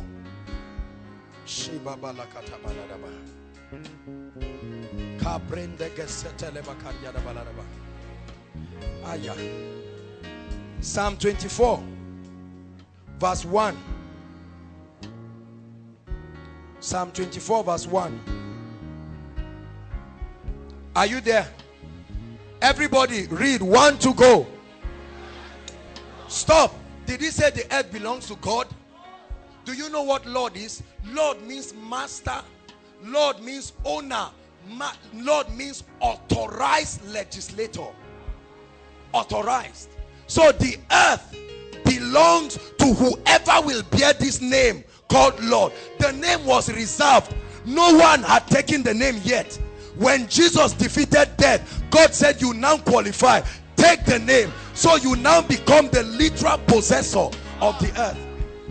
Are you getting me now? The earth is the Lord's. So the Bible says, if you want the name, here is the condition. The name is upon a mountain, but who shall ascend to that hill, and who shall stand in his holy place? This is the requirement. He that has clean hands and a pure heart. No man qualified to ascend that hill. But Jesus was as a man, tempted like us, yet without sin. So he ascended the mountain. That's why the Bible says, before he led captivity captive, he first he descended. After that he ascended, he took the name and he came back and he entered the room without the door, and he said, all hail, all authority has been given to me. Listen, this is what Jesus said. Listen, he said, whoever believes in me, I will give the privilege to share my name. You get the point? That name, Lord. So just like me, he will become an authorized legislator. So in my name, he will cast out devils. So that it will not make any difference whether it was Jesus speaking physically, or you, or a handkerchief. Whatever comes in the name brings the presence of Jesus directly. That's why whether you speak English or Hausa or Greek, demons don't hear those things. They didn't speak English in Bible days. All you need to do is come in the name. So handkerchiefs and aprons were taken. Handkerchiefs and aprons, they contacted the name Lord. It says, and the fullness thereof, the world and all they that dwell therein. Listen, listen, listen, listen please. The Lordship of Jesus is the revelation that when you come under you have carried the name. It's not Jesus. It is a revelation that this man, God has made him both Lord and Christ. He's not just the anointed, but he has become the owner. Are you listening to me? So if I look at this sister, for instance, I come in the name because she belongs to God. I have the authority to cast out whatever is molesting her because I come in the name. Are you getting the revelation? Hold on. Many people think it is J-E-S-U-S. Do you know why we shout Jesus? We want unbelievers to know that the owner of that name is Jesus. Are you getting my point? When you tell demons go, is go J-E-S-U-S? Is go L-O-R-D? They search in the spirit to see whether you have the revelation of that name. Once you have it, they will obey you. So after this night, you will go back home in the name. Many of you, you will go and look for what you left and say, where is it? And it will say, I left. Because the person who left was not the person who came back. You came in the name. Remember, there was a certain time, even the disciples could not cast out devils from the epileptic patient because they did not have the name. They thought it was just Jesus doing a lot of things. Now when they had the name, Peter was angry. In Acts 3, he says, now is my time to shine. He saw the man who was lame, and the Bible says, it says, silver and gold I don't have, but I have something. You can know you have something. He said, this is what I have. In the name. You see that? That was his treasure. He said, this one, no man can take it from me. I may not have silver and gold, but I have something that can solve your problem. In the name of Jesus Christ of Nazareth, rise up. The man was still looking at him. And Peter said, you don't know the power of the name I'm invoking. He held him, and the Bible says he leaping stood. Son of man, he said, can these dry bones live? He said, I don't know. He said, all right, now you prophesy. He said, I prophesied as I was commanded. That's the secret. When God gives you his name, he has authorized you to legislate on his behalf. As many as received him, he gave them power. The power is not falling and rolling on the floor. The power is the ability to share in his lordship. Hallelujah. This is what makes ordinary men to become something else. So that you see an ordinary man moving, but you don't try him. When he calls on a government that is bigger than you, you see that? We are going to pray. I've been hearing that there are many people that molest people on their way home. We are going to pray. Let me tell you the truth. I pity the next person that would try to molest anybody here. It's the name. It's the name. Listen. Please, I want you to believe this. Believe this. Years ago, they stole my laptop. Thieves came to our house. We were all sleeping. They just carried the laptop, and my brothers were running to chase them. And honestly, when I got up, I just had commotion and I was laughing. My own was not that I lost, I was just laughing. I said, oh God, I love you. If my laptop doesn't return, give me money to buy another one. And an angel appeared before me and he just did this. And that was the end of it. 7 hours later, the laptop was back on my table. Hallelujah. Some people from nowhere mobilized themselves and made up their mind to look for the thief. They went and caught him in PZ. I was busy counseling. The name, see, the name of Jesus is powerful. Don't let secular humanism or the things that did not work for you before make you think it does not work. Are you getting me? You say, but I use the name. I told you they stole my wallet. The wallet didn't come back. But that does not ever mean that the name is not powerful. This is the problem with a lot of people. We are too, our faith is too small.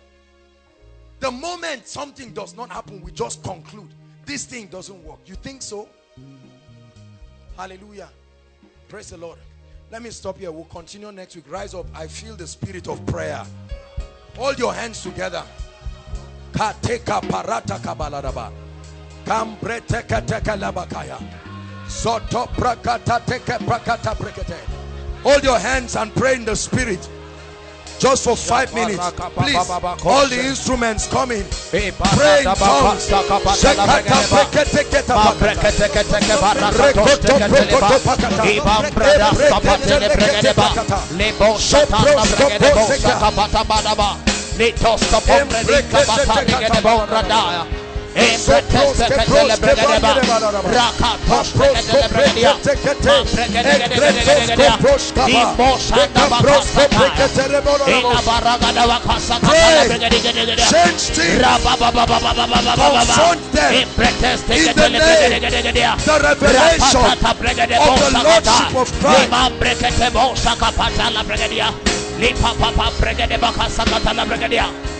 Hallelujah. Hallelujah. Very quickly, we'll take 3 prayer points. Number 1, listen. Let me tell you why this name does not work for many people. There is a little secret in the Bible that many of us ignore. The secret to resisting the devil. The Bible says, submit to the mighty hand of God. Submit. Your degree of submission is your degree to which his authority will flow. Many of us have not yet submitted to the Lordship. You have given your heart to the Lord, that's true, but you have not come under his influence. Tonight you are going to pray and say, Lord, I willingly submit to your authority, to your government. Pray and watch the wonder. Watch the wonder of what will begin to happen in your life, inside and outside. Make sure you are praying.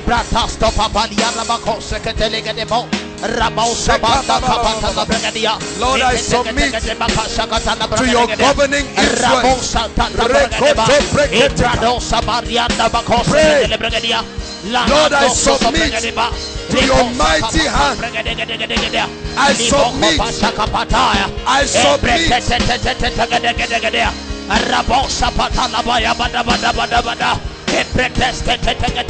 Lord, I submit.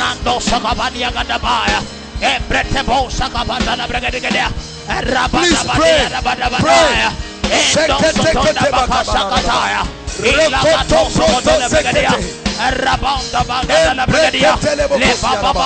Lord, we submit. You are Lord. You are Lord. You are Lord. I submit to your authority.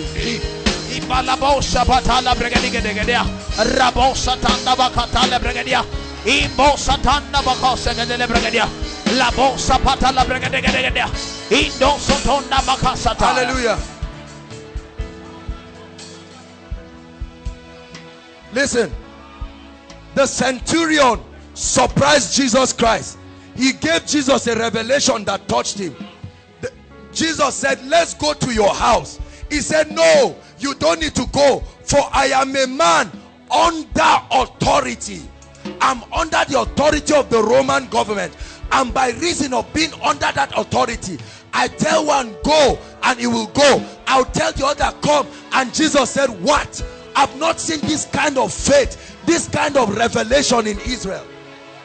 Submit yourself to the mighty hand of God, then resist the devil. Hallelujah. Hallelujah. Hallelujah. Hallelujah. In the next 5 minutes, I like you. I don't know how you are going to pray. Leave your hands. Praise God.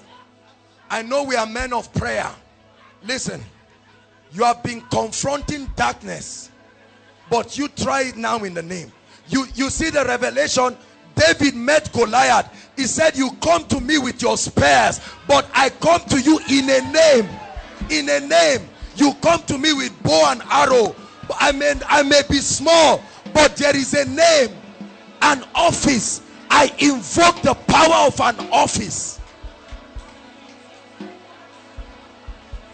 Hallelujah. Praise God. Is there anything too hard for me to do. I am that I am. That's what the Lord is asking you tonight. Is there anything too hard for me to do? I am that I am. What is it that he cannot do? Is there anything too hard for me to do? I am that I am. The God of wonders that can change situations. That is too hard for me to do. I am that I am. Hallelujah. Now listen. The issues that have been affecting your life and your family, in the next 5 minutes, tell it, I confront you in the name. That sickness, in the name. Come on, prayer warriors. Come on, prayer warriors. Rekoto protoseka. We confront in the name. We confront infirmity. In the name, the Lord is in this place. The Lord is in his temple. The Lord is in his temple.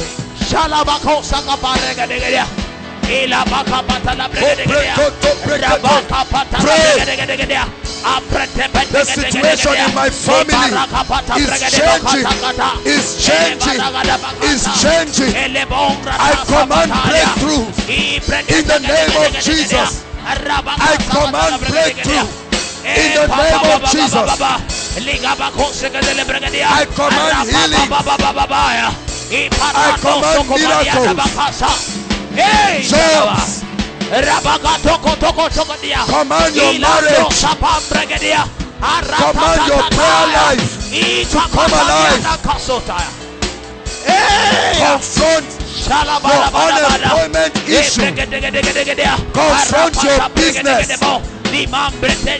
Confront your family. I come in the name. I come in the name. I come in the name.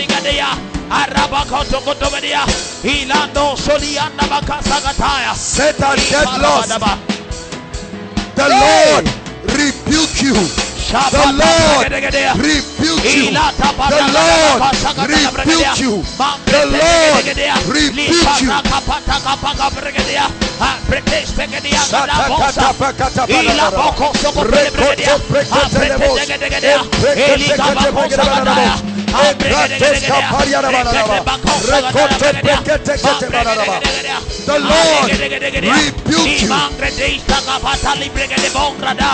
Let chains fall. Let miracles occur. Let testimonies occur. Lord, I release breakthrough. Breakthrough. Breakthrough in every family.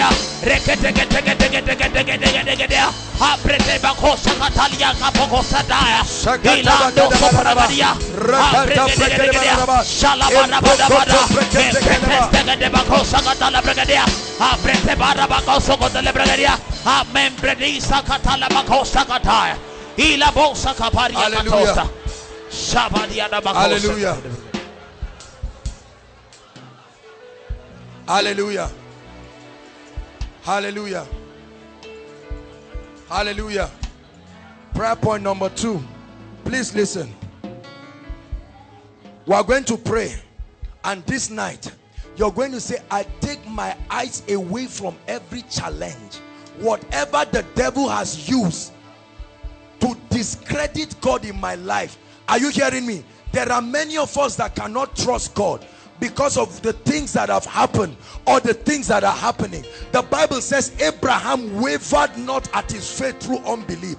He considered not the deadness of Sarah's womb, although she was close to 100 years. He counted him faithful. Faithful. God cannot lie. Satan can be tired. Your faith can weary the devil. Listen. Right now, I want you to lift up your voice and begin to prophesy and say, I take my eyes away. I don't care what is not working or what is working. God, you are faithful and your word must come to pass. You are not a man. Come on, lift your faith. Lift your voice and pray. Provoke faith. I'm a believer. I believe the word. Heaven and earth will pass away, but the word will not fail. The word will not fail. Pray. Let faith rise in my spirit. Oh, I believe God. I believe God. His promises are yea and amen. Pray. That sickness will leave. That oppression will leave. That failure will go. The marriage will come. The job will come. The building will be completed. Your spiritual life will grow. Your prayer life will grow. The habit will die. The marriage will work. Pray.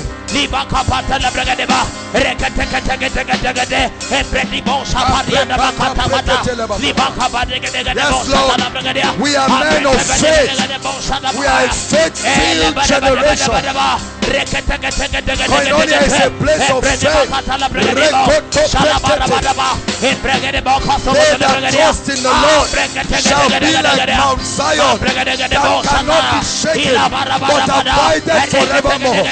Trust in the Lord with all your heart and lean not on your own understanding. In all your ways acknowledge Him.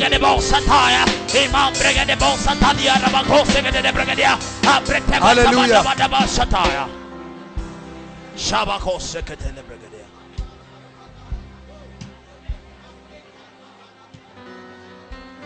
Hallelujah. Yes.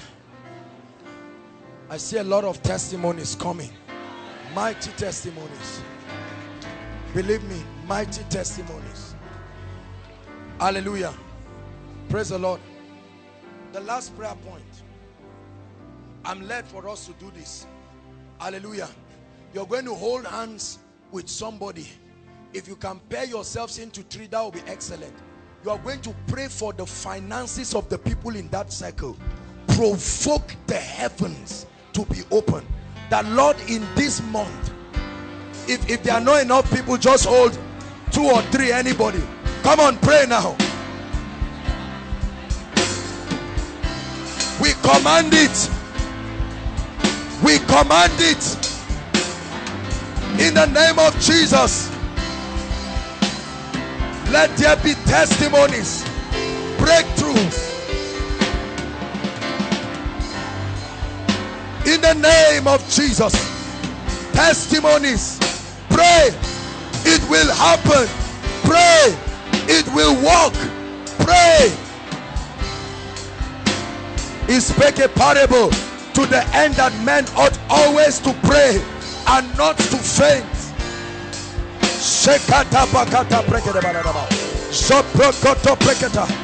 Visit families, oh God. Visit your people in mighty ways.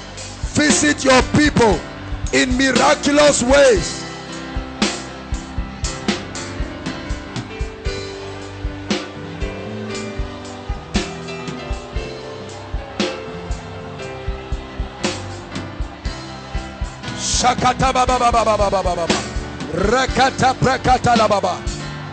Prophesy, Gentiles, come to your light. Kings, to the brightness of thy rising. Your gates are continually open to receive the forces of the Gentiles. You will call on one person and a nation will answer you. Hallelujah.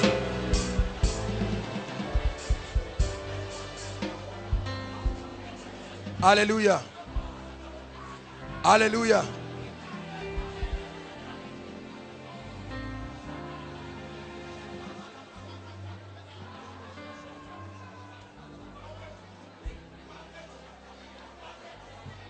Hallelujah.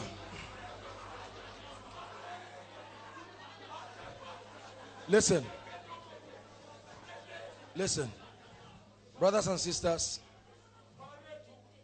you do not do good to your loved ones if you carry all this revelation and not work with it. It has nothing to do with MOG. It's about being an ambassador, an envoy of his presence. Now you know that you are not ordinary. It's not just the issue of confessing it. It is the truth. It is your present reality. No matter how weak you think you are. Our job here is to make you become strong. The Bible says ordinary men came to the cave of Adullam and David made mighty men out of them. Hallelujah. You are not ordinary. There is an anointing upon you. There is an unction. Walk conscious of it. It should not create pride and arrogance. You are like a dove, but where you see the devil, you switch and you become a roaring lion. Listen, I'm giving you an assignment this week. Take on a project. Resist the devil everywhere you see him. Are you getting my point? If you look at yourself alone and all the revelations you have alone, you are small. Are you getting my point? But realize there is an authority. Every time you stand before situations, just know that I am small, but there is one who is mightier than I. This was a testimony of John the Baptist. There is one who is mightier than I. Invoke his presence to the scene and go to bed. When you go home, all those spirits that come to molest and press you, you tell them now, I sleep in the name, come and press me. Yes, absolutely. I told you my story. I was being oppressed by devils. Although a preacher, because I did not understand the revelation. The Bible says a man of honor who does not know will die like a beast in the field. Hallelujah.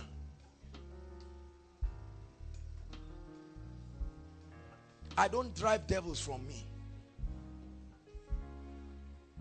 When I caught the revelation, I went home and I shouted. I said, the spirits that oppress me, I invite you this night.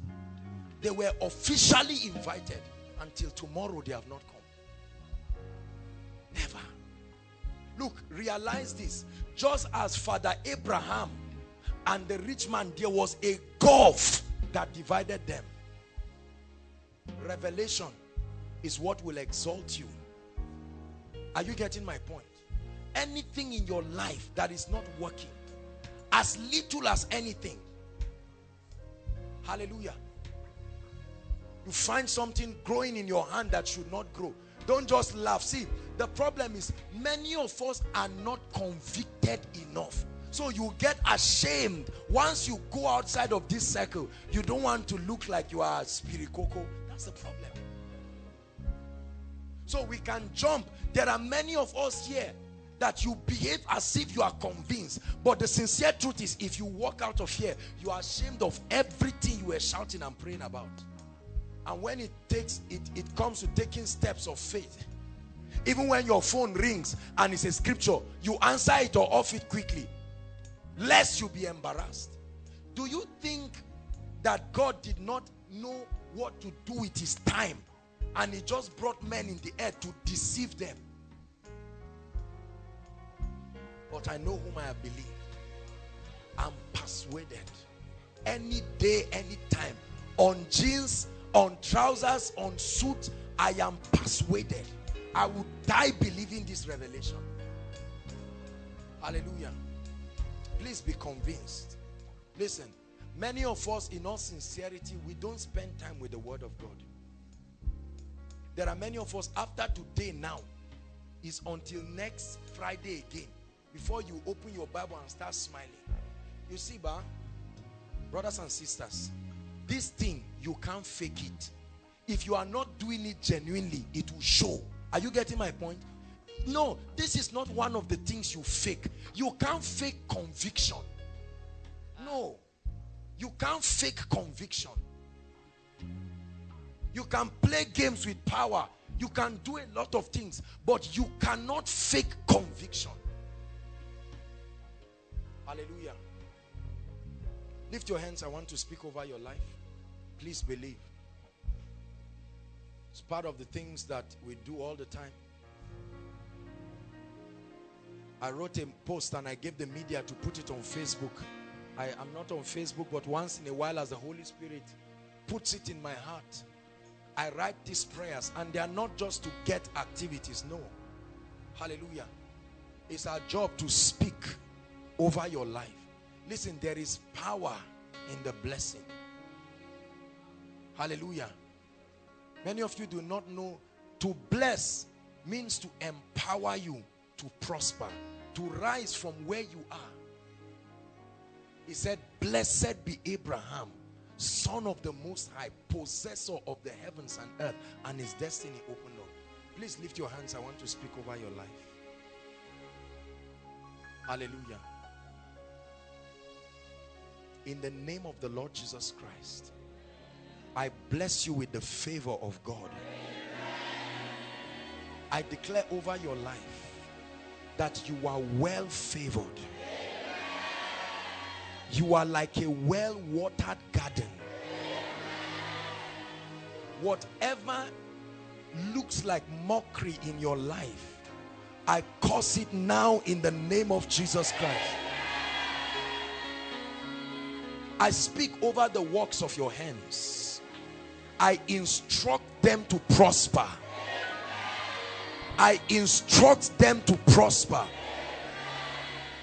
Whatever project you are having, I speak to it, grow in the name of Jesus Christ. Everything that is alive grows. Therefore, I command it to grow. I speak and I pray over your life. All the destiny helpers that are required to take you and to lift your hand and to introduce you to those who will take you to the next level, I call them into your life now. In the name of Jesus Christ, I declare that the name works for you. The same anointing you see in this house, carry it and do wonders with it. Change destinies, affect lives, heal sick bodies. The same way the devil runs here, he will run in every area of your life. I speak over your life. Whoever you bless is blessed. Whoever you anoint is anointed. Whatever your hand touches, it prospers. I bless you above every curse. I bless you above every limitation. I prophesy, let Reuben live. Whatever is dead in your life, whether in your organs, in your system, whatever should be there and is not there, we create it now. Now. Whatever should not be in your body and is in your body at this moment as I speak, I command it to leave now and never return again. I bless your finances. We are a prosperous people, and I declare that prosperity follows you. You are blessed in your health. Your mind is blessed in the name of Jesus. Wisdom is at work in your life. You are men and women of character. You are men and women of power. You hear the voice of the Holy Spirit. You are men of faith. You are women of faith. Return with amazing testimonies. Whoever has mocked at your God, I pray this night that may the God I serve, may he step in like a warrior in your life and surprise they that have mocked God in your life. Whoever has laughed at your Christianity, I pray, except it is not the God of heaven that wrote, that inspired the writing of this word, I pray right now, be lifted above your equals. May they see your lifting. You do not merit it, but let the grace of God take you. May the grace of God take you. Take my heart, that's my desire, Lord. Whoa, whoa. Take my mind. Would you take my mind? Transform me. Take my will. Take my will. Conform me to yours. To yours.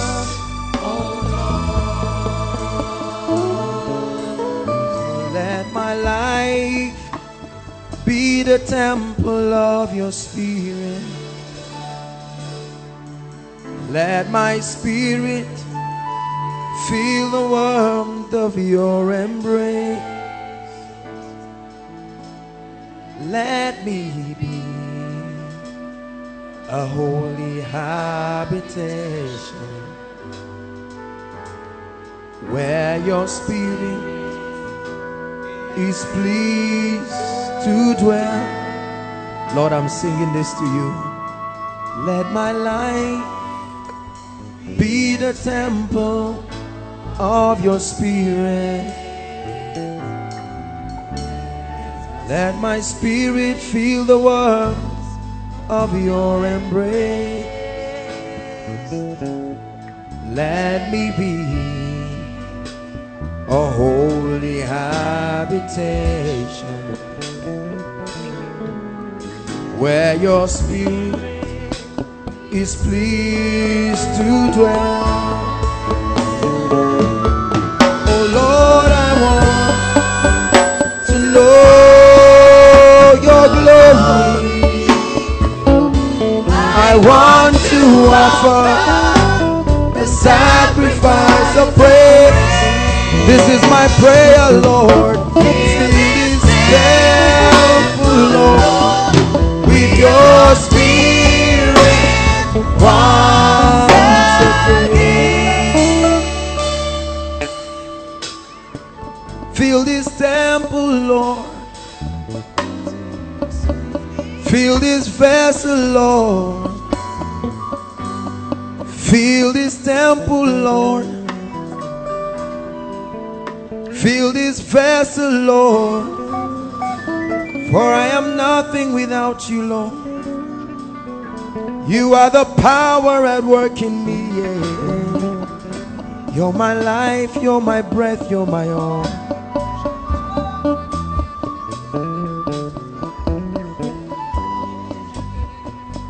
You're my all.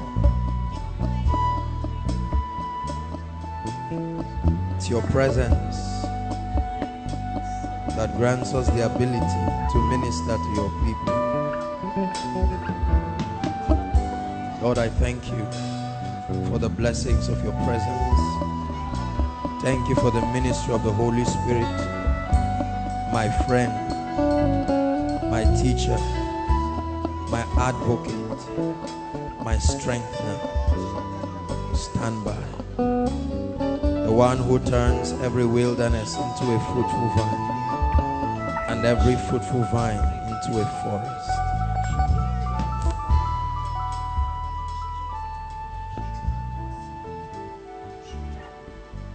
Lord, I thank you.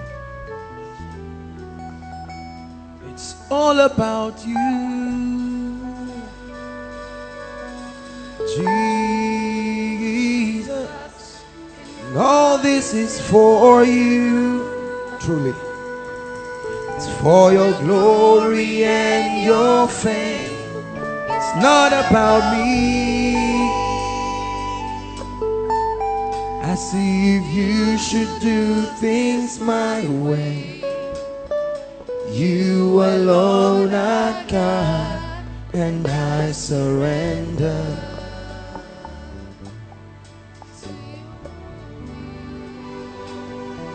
Lord, we're standing before your presence. We have come to meet he that is able to change. My Father, there are sick bodies in this place. There are oppressed people. Joshua Selman cannot help them. Lord, let the people know I'm not the healer. Let the people know I'm not the deliverer. Let the people know there is nothing I have that did not come from you.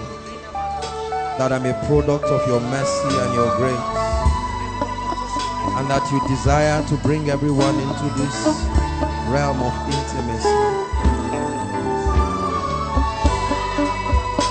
Basi parende kabosha.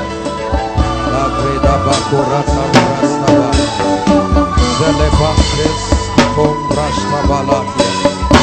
Redos zabrende kaliabosh. The glory of your presence, let it fill this place. Let the glory of your presence fill this place. Let the glory of your presence fill this place. Mantle your people with your presence, oh God. Mantle your people. Let there be a holy convocation. My Father, Abba Father, my Father. I dare to call you my Father, my Maker, my Father. I hide behind the cross. Let the people see Jesus. Shatakabakata balata. Doza prastebon brastaba.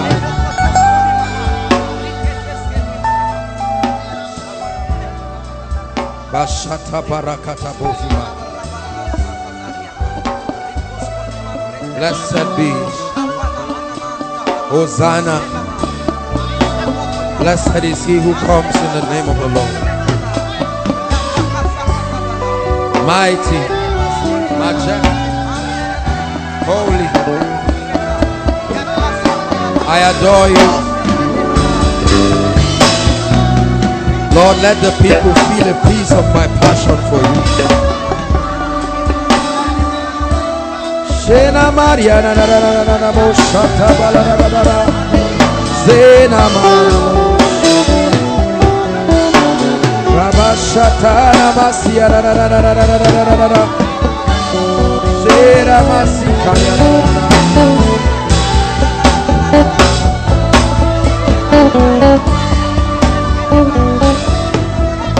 yeah.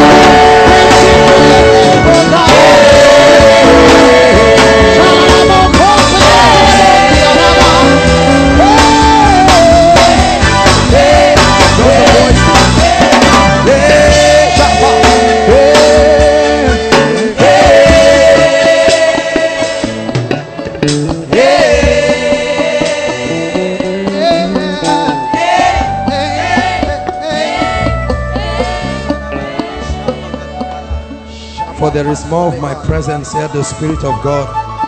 I desire to draw men into my presence. Come, approach my glory, said the Spirit of God. I lead you into my glory, said the Spirit of God. I lead you into my glory, said the Spirit of God. Into the beauty of holiness, where I crown you with splendor and joy. That is where I replace your heaviness.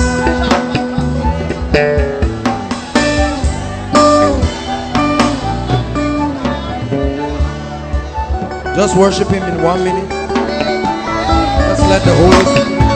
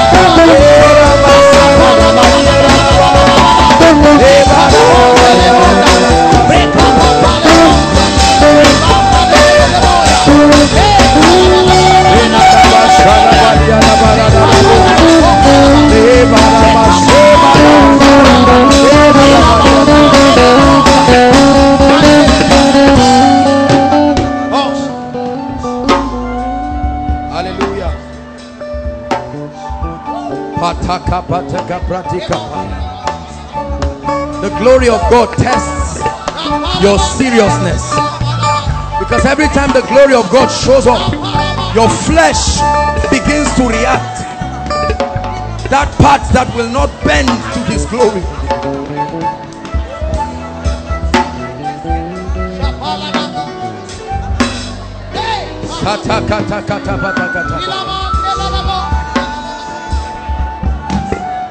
In his presence he will be refined. I tell you the truth, the secret of grace, when you touch him, the world will know that you touched him. There's no guessing it, there's no pretending it.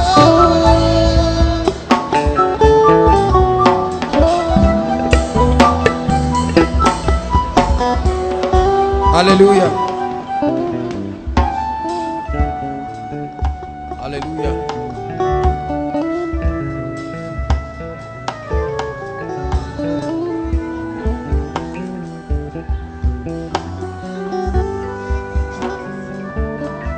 Acts chapter 19.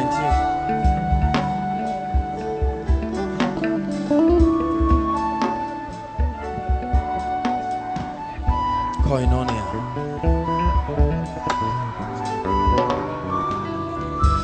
There is a God who sits in the heavens.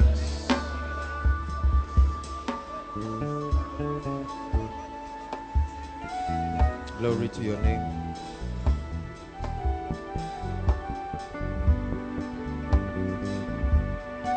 Verse 11.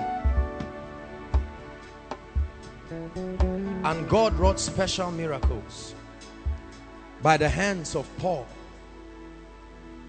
so that from his body James, who is James? James, who is that? Can I see your hands? Come quick.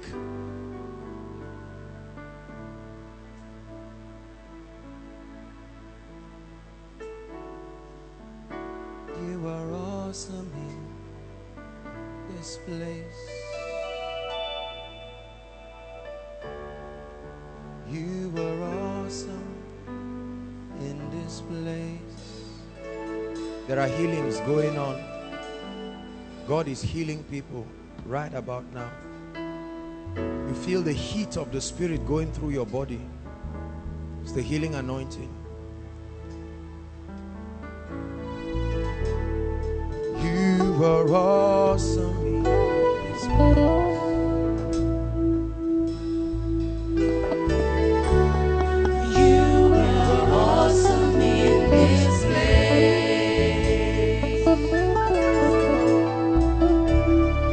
You are awesome in this place.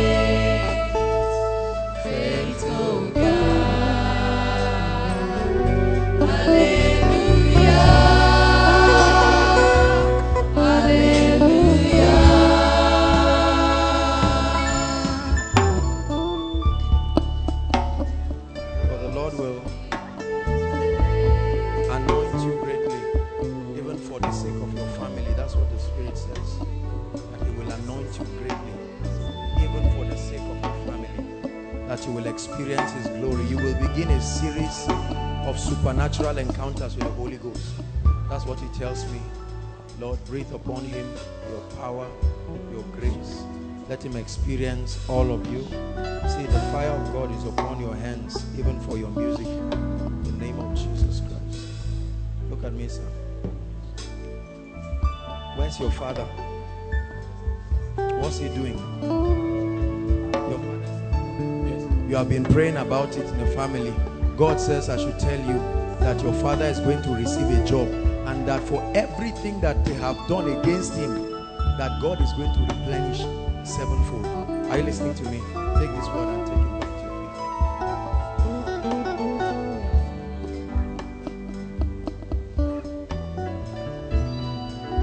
You are a student here. What department are you? Computer science. Do you have any problem with anything with your courses? Pray. Because I see that in this exam you are writing, there is a problem, and that problem may delay you in this one. Are you listening to me? Pray that God will help you. And don't be rude to any lecturer. Are you listening to me? Does this make sense what I'm telling you? Don't be rude to any lecturer. You'll be frustrated for nothing. The Lord bless you. Acts chapter 19.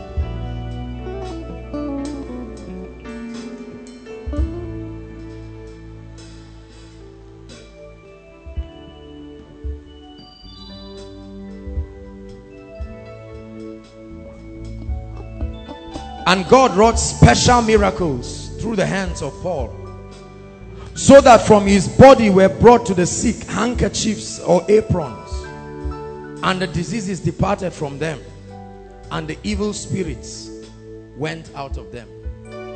Listen to me.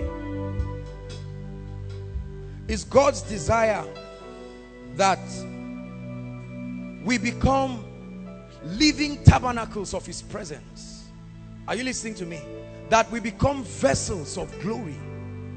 The Bible says there is this treasure in earthen vessels, that the excellency of power might be of God and not of us.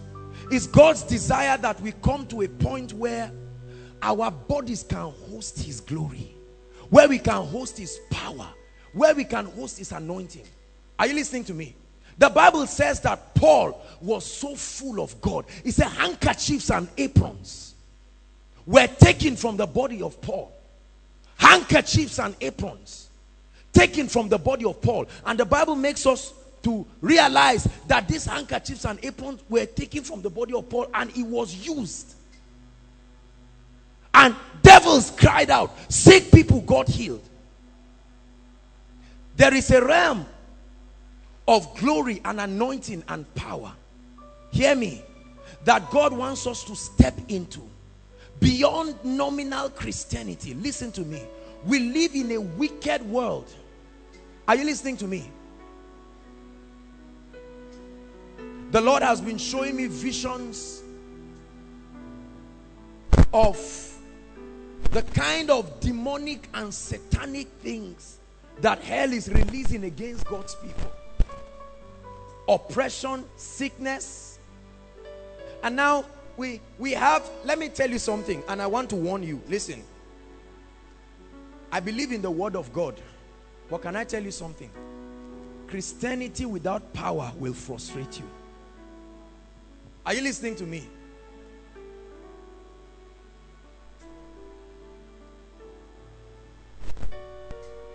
That you become full of God's glory, full of God. The Bible says in that day, it says the burden shall be lifted from off your shoulder, and what?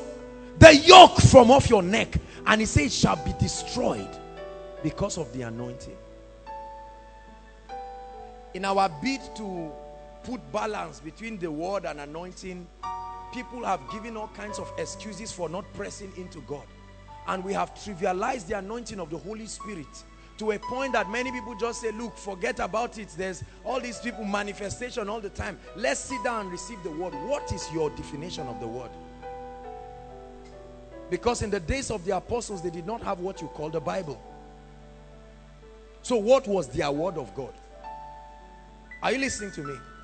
A powerless Christianity will end you in frustration. I get messages and I meet people almost daily, and I tell you the kind of oppression that Satan is bringing, the hostility that is coming from the pit of hell, does not require just the kind of Christianity where you say John 3:16, all things are mine. Are you listening to me? Handkerchiefs, the Bible says, an apron. Paul was so full of the Holy Ghost. The power, the anointing, the potency of the Spirit was in him. The Bible says to a point that people were waiting for him to step out. Peter was so full of the divine life of God that when he stepped out, his shadow.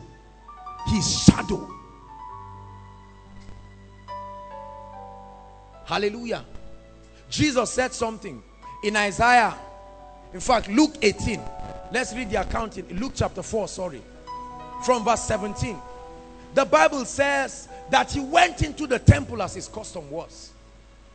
And there was given to him the book that was written by prophet Isaiah.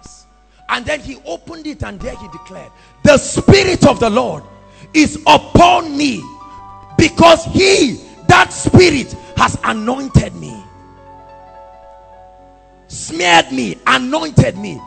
And because of the anointing that I carry, he said, I will set the captives free, declare liberty to the poor. It's amazing how we try to do God's work without his anointing. The anointing of God's Spirit is his empowerment. It's the energizing that the Spirit of God brings in us. Hallelujah. No king was ever allowed to function in ancient time until he was anointed. When the Holy Spirit comes into your life, listen to me, one of the things that he does is not just to enlighten you and cause the word of God to come alive in your spirit. The Holy Ghost empowers you. Hallelujah. He causes his anointing to be alive and to be at work in your spirit. The Holy Spirit causes you to come into the place of his ability and his power. Causes you to begin to walk in the glory of God. The Bible says, and Stephen, full of the Holy Ghost. It took the Holy Ghost for Stephen to have just been stoned, and he was not angry. It takes, listen to me, it takes the Spirit for you to do some things you want to do. Are you listening to me? It takes the Holy Ghost to love. For the love of God has been shed abroad in our heart by the Holy Ghost. It takes the Holy Ghost to heal the sick, to set the captives free.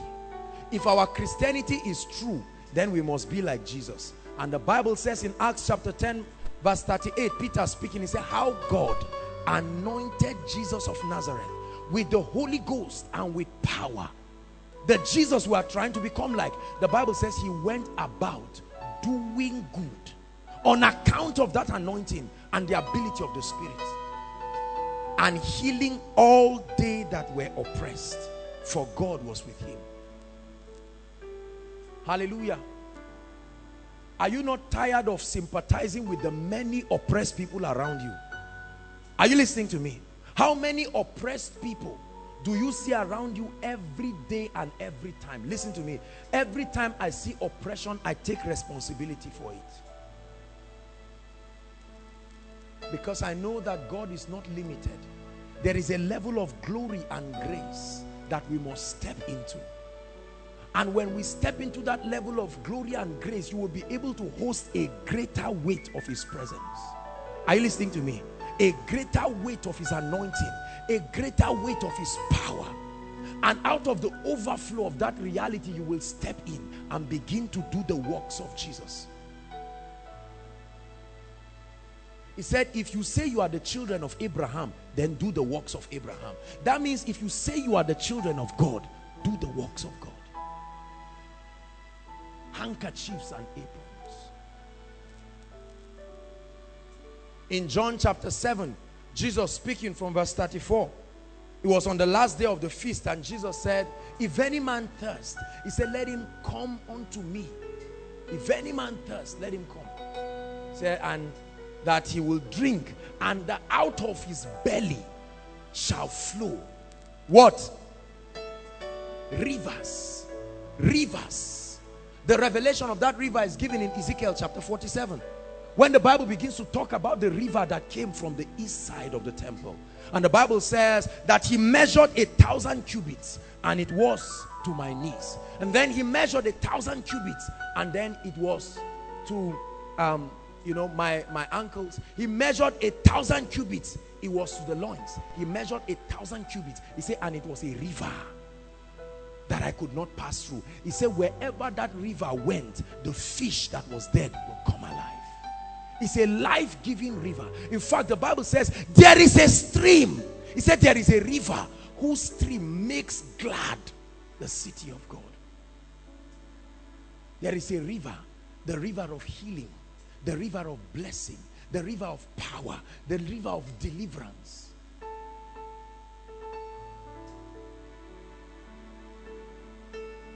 And God desires that we step into that realm where we can be useful for the King. Many of us, listen to me, we must step up. Many of us have been good counselors enough. It's time for us to be miracle workers. Are you listening to me? We have done enough of counseling, enough of saying, wow, one day in the sweet by and by. Now, it's time to be miracle workers, doing the works of Jesus Christ. There are many of you that if you will increase capacity, you will end the captivity in your family. You know what I'm talking about. The thief cometh not, John 10:10, but to steal, to kill, and to destroy. Satan has left his mark upon many lives and many families. I was sharing, I think it was during the ministers' meeting, I was saying that how that the Lord showed me, I saw an unusual release of the spirit of cancer sent to different families. Breast cancer, lung cancer, cancer for ladies, cancer. I saw these things and it amazed me. And let me tell you something. If your Christianity is just enough to say, wow, Lord, I thank you, there will come a time when it will be as if the Bible lied about the victory of Jesus. How God anointed Jesus of Nazareth with the Holy Ghost and with power. In fact, the Bible says that when I came to you, Paul speaking, he said, I did not come with the excellency of speech. The world has had enough of our noise.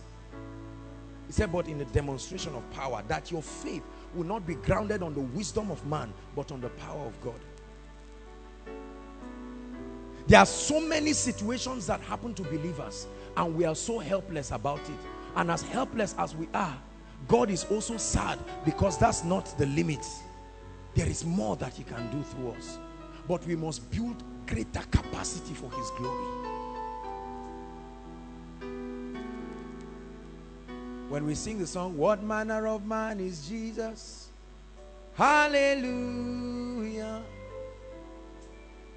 He sings back and says, what manner of man are you, that you will not yield to me to see the fullness of me? What manner? Paul walked in a realm. See, listen, these guys walked in a realm that they called them gods. He said the gods are come down to us. They say Paul was Zeus, and then his colleague Hermes. These were ancient gods, men who lived like spirits upon the surface of the earth. This has nothing to do with ministry. It is the blueprint for safety for the times we are coming. You must be full of God. The anointing will be broken only to the degree. I think we were watching a program this evening, and we're watching something. It was a deliverance that was happening to someone, and then I was watching, and when the person got delivered, the demon entered, another demon entered back into the person again. Hallelujah. When you are full of the presence of God, I assure you, no demon. See, the Bible says, if you read NIV and other versions, they said the burden will be lifted because of the fatness of your neck. that the anointing will increase you to a point spiritually.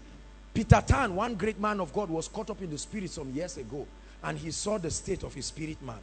The body was flourishing, eating every kind of thing. And when he saw his spirit, his spirit man was as thin as a broom, almost dying. And God told him, this is how you are spiritually. We have many men of God flourishing physically, but carrying no power. That's the reason why people criticize miracles and criticize the manifestation of the Spirit. And everything they say, look, just stay with the word. I believe in the word of God.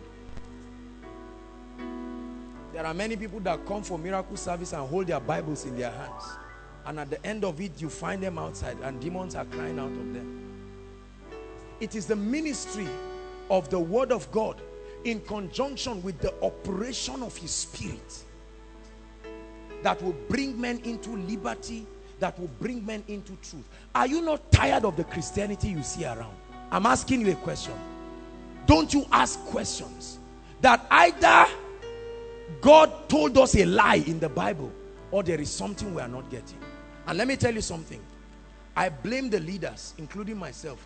The reason is because the degree to which we press in the Spirit is the degree to which we give others opportunity to come in.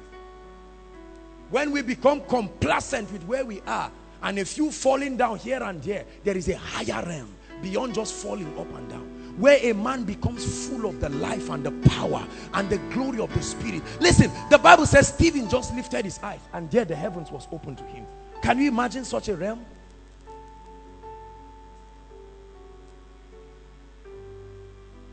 Hallelujah. A man met me for counseling and he shared a story that broke me. This is what he said. He said he went to a particular ministry having a challenge, him and his wife, and after they prayed, did everything for him, he was desperate. Listen, he was really desperate and his wife was dying. And when it looked like nothing was working, guess what he did? You will guess right. He went to all kinds of things and did all kinds of conjunction.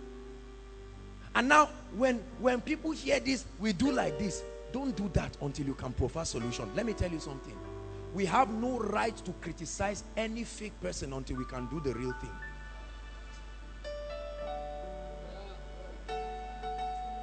Are you listening to me?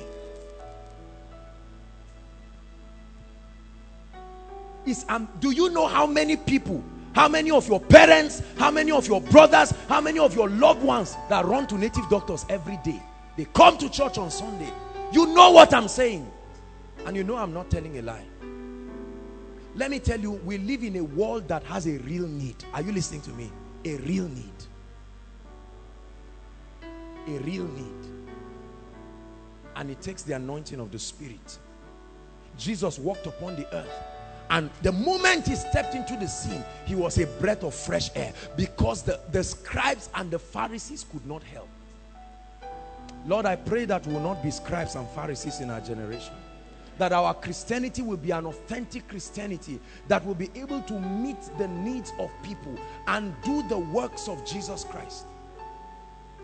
We must be dissatisfied with a few miracles here and there. If there are 150 people who are sick and 3 people get healed, we should be ashamed and go back and cry, not rejoice and carry titles and say, man of God, Apostle Joshua Selman.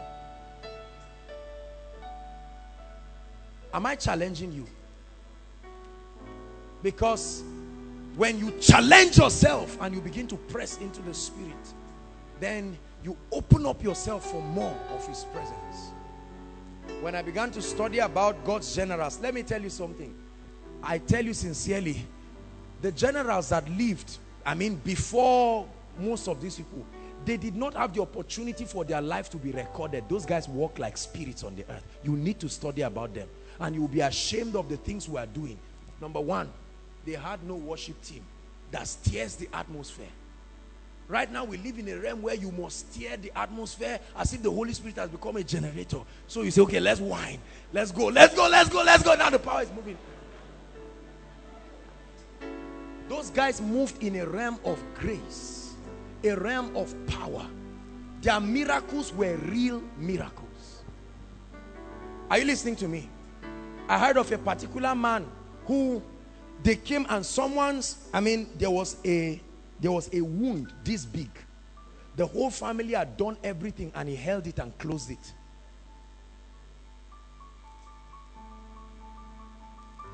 Jesus Christ the same yesterday, today, and forever.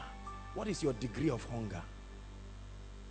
Handkerchiefs and aprons were taken from the body of Paul. Do you know something? I told myself one day, if I have the opportunity to preach in a pastor's conference, I will do something. I will carry one person on wheelchair, one blind person, one amputee, and I'll tell them, follow me for the ministration. I will line 3 of them here and say, anybody that cannot heal these 3, sit quietly and let's press.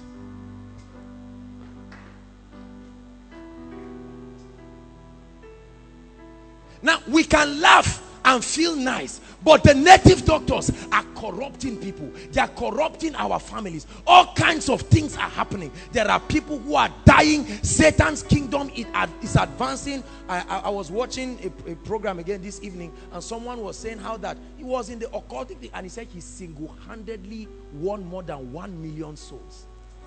Single-handedly.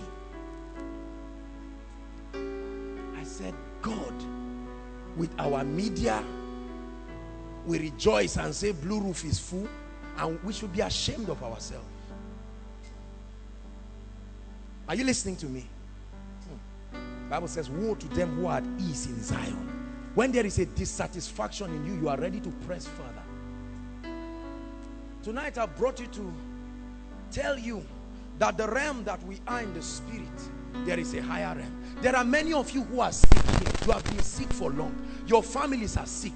Is that true? You have prayed for them, nothing happened.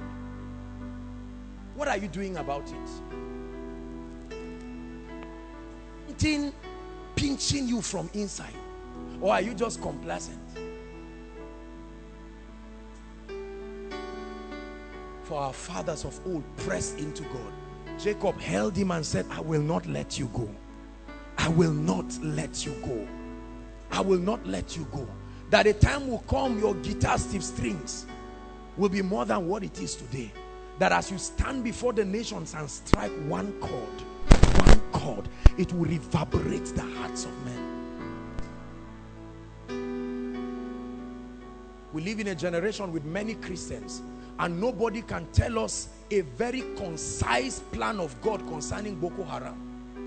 We have men of God, all kinds of men, prophets, apostles. We should be ashamed of all these our titles. When Naaman was sent with a letter to the king of Israel, and he went and he gave him. The king was afraid. Elisha said, why are you afraid? Call that man to come and let him know there is a prophet in Israel. I don't know how many of us can make that kind of statement.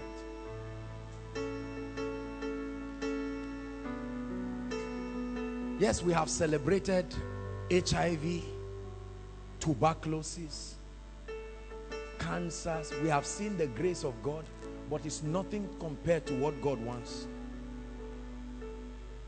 Can I tell you something? Listen.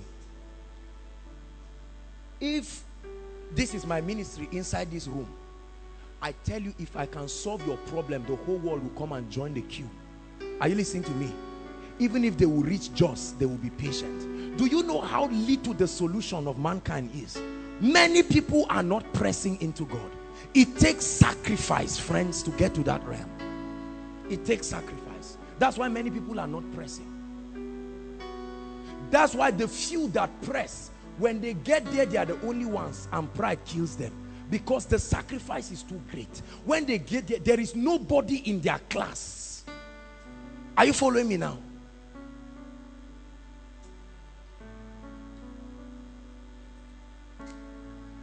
One of the greatest men that I respect, Prophet Kobus, who has stepped into a level of the miraculous that I'm satisfied with. In one service, they brought out about 200 people on wheelchairs and crutches. Now that's the work of the kingdom. The day everybody enters here and we prophesy to you and we say in the name of Jesus, receive a miracle in your family, and instantly you receive a phone call from your father, even you will know that something different has happened. I assure you, next week Koinonia by 4 you will be here. All your loved ones will live wherever they are. Do you know the rat race of man is to look for solution? I assure you, if they find the real solution, they will come. How many barren people move among us all the time? We pray and feel like men of God. Tonight I'm here to challenge you. In your room, you can preach 100 sermons. If you raise one person from wheelchair here, you will do publicity without a poster, and many people will come. Even if you come and complain, they will just say, let's share mercy.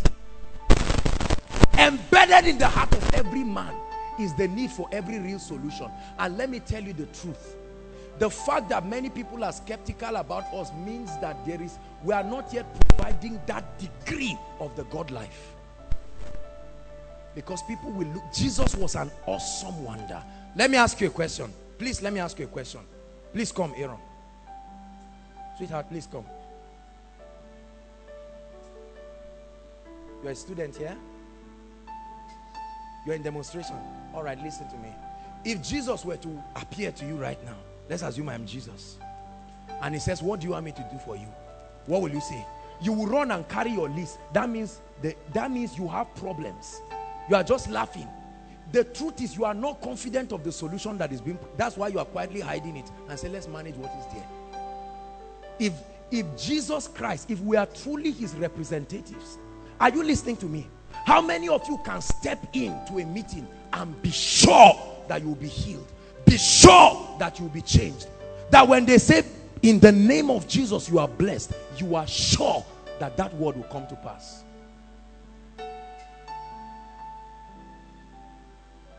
Are you listening to me?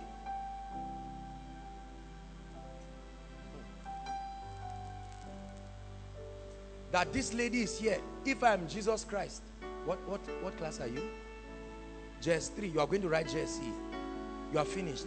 Now, if I am Jesus Christ and I come to you and I say, sweetheart, your JSC is A, will you doubt me? Why? Because I am Jesus Christ. Is that not true? Now we say, as he is in heaven. Listen. We say, as he is in heaven, so are we in this life.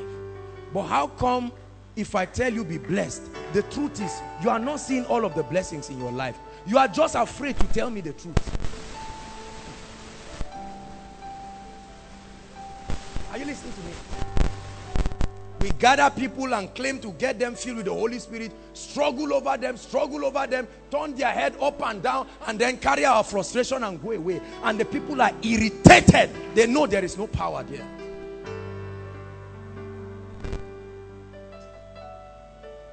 Hallelujah.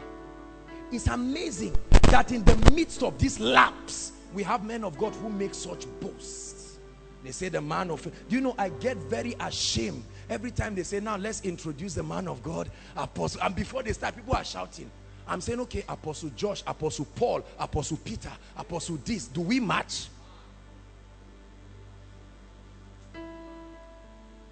So when people are saying, Kai, look at the demonstration of the power, look at this.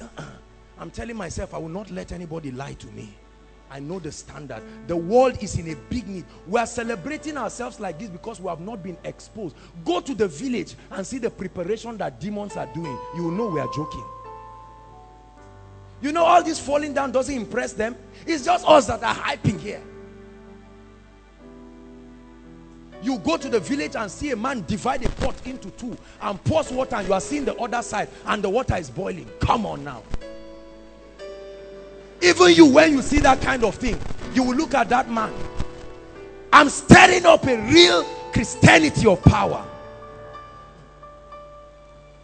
And the truth is, when he finishes, when your father cannot afford your school fees, after going to the man of God and praying and sowing seed, prophets offering, apostles offering, every kind of offering, it doesn't work. I assure you, your father is going to the village. Except the problem is not too much. How many sick people leave Shika? Straight, they pass our churches and go to the villages. Some of your parents, have they not done it? We all came to Shika and prayed for them, gathered around like men of God and made our boast and our noise, and nothing happened. And while they just look, they say, thank you, man of God. In their heart, they already know there's no hope. And somebody calls them and says, sorry, there is one Baba. And now you can sit down and easily say, how can a man go to a Baba? You are not yet desperate for solution.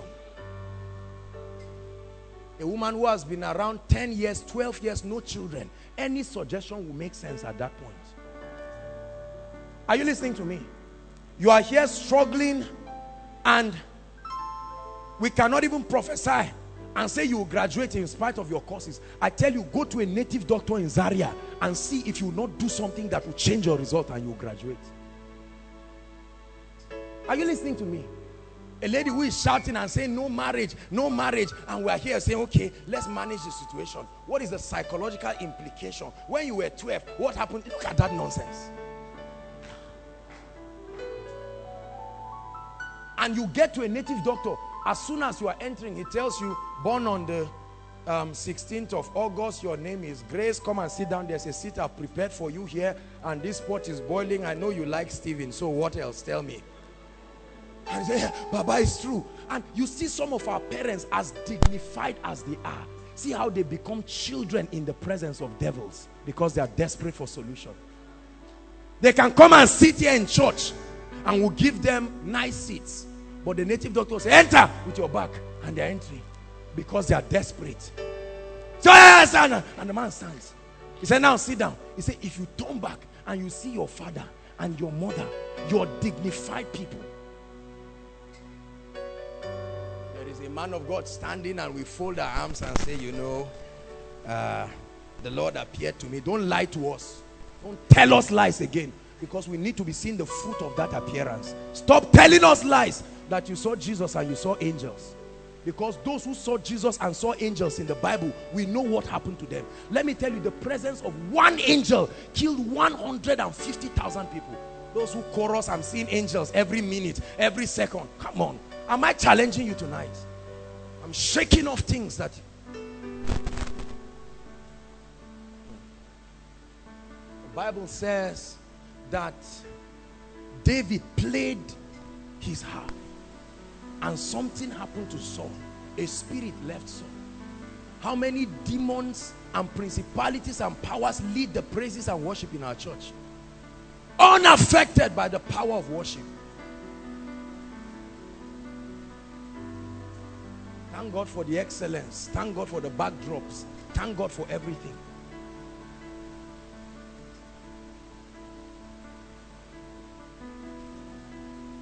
Am I challenging you? What is your concept of Christianity? It says, out of him will flow rivers. Rivers. What you see today that you call a blessing and the power of God, do you know it's just one step out of the cave compared to where God wants to take us to?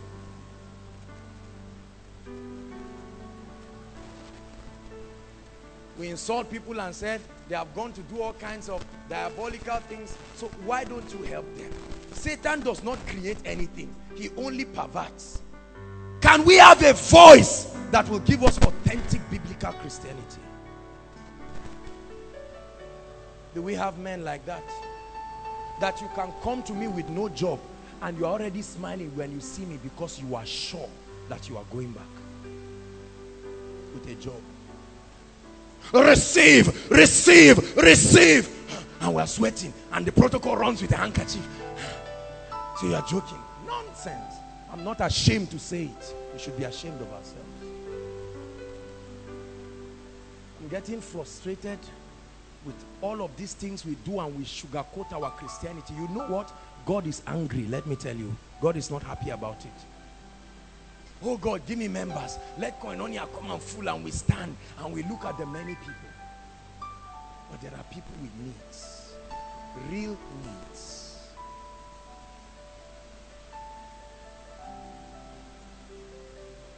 And it's amazing. There are many ministers who are complacent. You just sit down on Sunday share one, but I don't care whether you are quoting scriptures from Genesis to Revelation. If it's not helping people to become like Christ and really meeting their needs and breaking, if your gospel is true, Satan should react to it. I don't mean reaction. Satan should oppress you. The people should be free.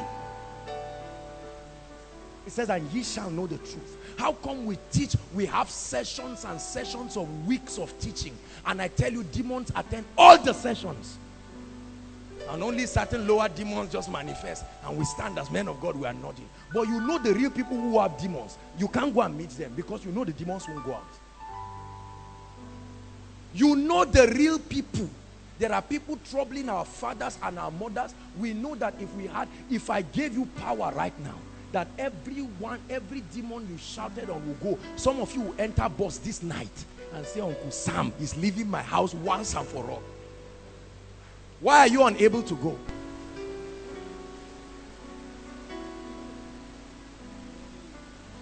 Hallelujah. A minister finishes ministering, and when he finishes, he says, pray for me. I'm expecting a comeback from Satan. What the heck are we saying? Jesus casted out a legions of demons and slept sound. The only reason why they caught him was because he gave himself. They took him to a cliff and he just walked through there. And he said, as the Father has sent me, so send I you. As the Father has sent me, so send I you. That you can stand and look at your sisters and say, the era of barrenness, the era of waiting, dying at 24, dying at 25 is over. This is not the issue of man of God. You are coming with an anointing full of the Holy Ghost. This is what I cried and I told God. I said, Lord, if you are not going to take me to this level of Christianity, let me stop ministry. I'm fooling myself. Thank God for all the things that have happened. Thank God for the supernatural supplies and the grace of God. But there is more. There is more. We admire men who have stepped into that dimension or a bit of it. And then we pray all the time and say the Lord is going to send a revival. How will it come? Is it not going to come through us? Listen, there is a price. But I want you to know that God wants us to pay that price, to enter into that level. Are you listening to me? Because Satan is not sleeping about your case. Satan is nervous about your manifestation, and he's not going to rest. And if all we will get up and do is just ba ba ba ba ba ba ba, thank you, Holy Ghost. Holy Ghost! Holy Ghost! And demons are watching and say, I wonder how demons look at us. They say, what in the world is going on here?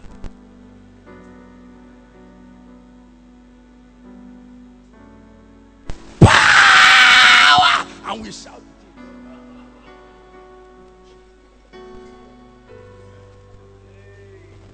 Jesus looked at a raging storm.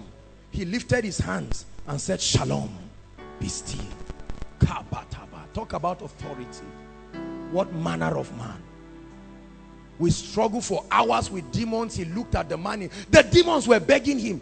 I've never seen a service where we come to and all the demons come to the front and say, please, ministers, before time for sermon, we know we are going out. Can you send us to Shika instead of Giwa? That's what they did for Jesus.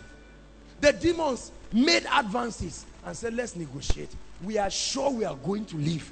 Nothing will make us stay, but please, just send us to the pigs. And Jesus said, go, go, go. Right now, what we glory in is to call a lady out, and then once she's shaking, you just want to prove. Look, let me tell you, we are doing things to cover for our laziness and lack of hunger. You just find one yielded lady who is moving, and like, now I'll just touch you with one finger. What the heck is that? There are real sick people. If you are really a miracle worker, do it. Thank God for the growing of small legs. But what of the one who doesn't have anything? Can they come for miracle services too? Are they invited?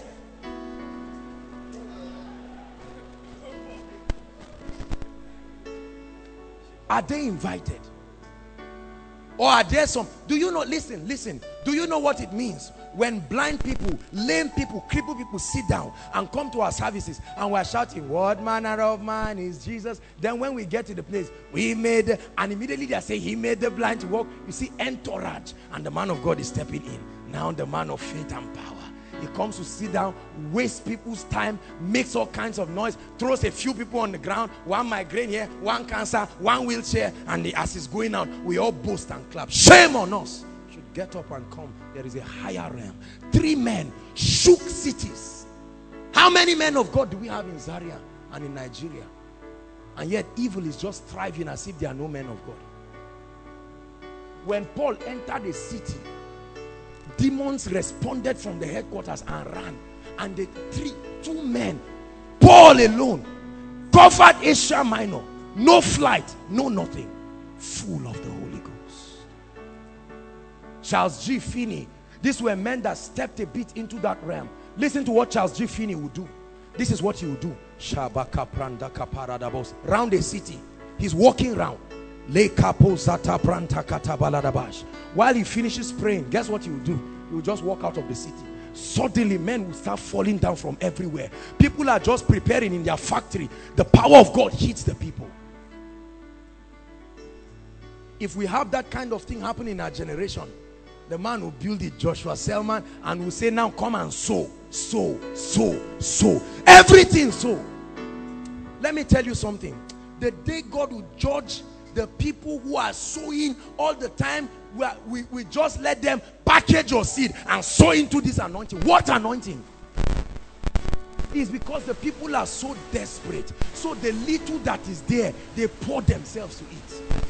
But there is a God that sits in heaven, and he desires for us to step in to a higher realm.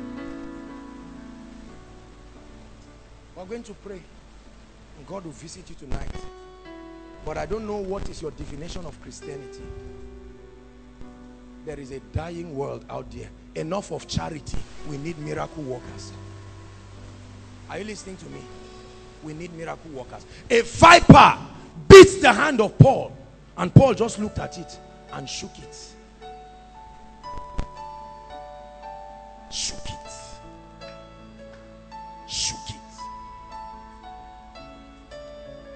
Lord, take us to these realms. Where did you take Alexander Dewey to? Lord, where did you take William Branham to? Take us to that realm.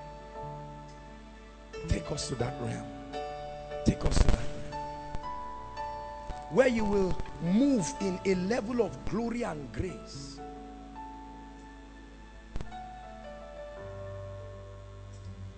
A level of power and victory. Otherwise, there is serious mourning that will come to the body, because Satan will eat up everything he can eat up. Do you know something? The more you are being challenged, and the more we men of God keep lying to you and not causing you to press, and we ourselves will not press, let me tell you the danger. The danger is that Satan will have a free ride, and a day will come, frustration will come upon the body of Christ. I don't want to be one of the celebrity men of God who is wasting people's time and wasting God's time. I want to be a serious person. I told God that anywhere they invite me for a meeting, I'm going there for serious business. I assure you, if we step into this realm of power, you will know that you are a blessing to the world now. Your English notwithstanding, all these rubbish things we put as excuses in ministry.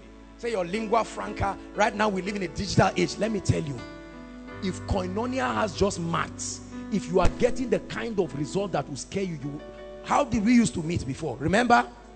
We're meeting where? On the floor. And we have many men of God. You put balloon, you put this, the PA has his own cap, this guy has his own cap. Whether we wear bandana, whether we wear cap, whether we wear green, white, green, whether we wear football jerseys, nothing will replace the absence of fire. Nothing. See, the reason why ministries compete, they are only covering for lack of fire. I assure you, no man who has real fire has time for competition.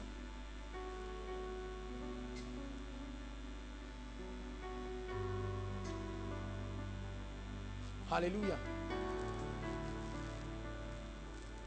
I want to be that kind of person. I know people who, except God helps them, their situation is hopeless. I went to Shika one time. I prayed for a lady. I tell you, I felt how powerless my prayer was. I hope I'm helping you tonight. I'm the Apostle Josh you call, but I'm telling you this. There is a higher realm. And we can either pretend it and continue doing ministry, or repent from ministry and step into a life of glory. That's what I want you to encounter. I've repented from ministry since. I've repented from it. There is a higher realm. There are many of you that cry in your hostels, and you come and just sit down and say, Lord, would you touch me? And we are here laughing. Tell your neighbor, how does that bring healing? Please sit down, sweetheart.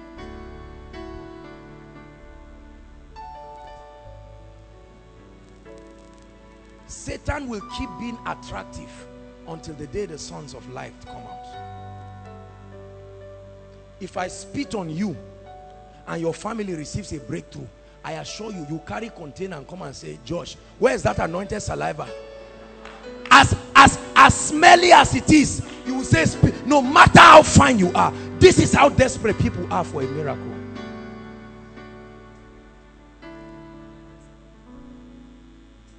Let it rain, let it rain.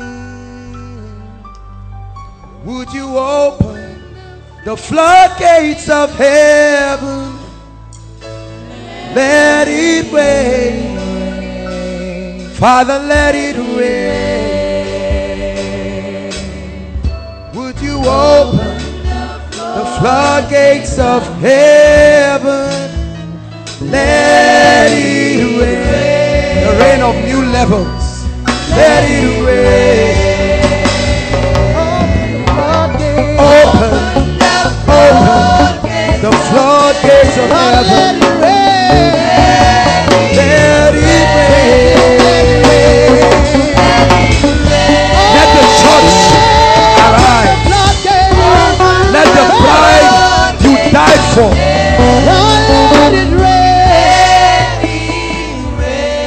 Listen to me. Every one of you, listen to me.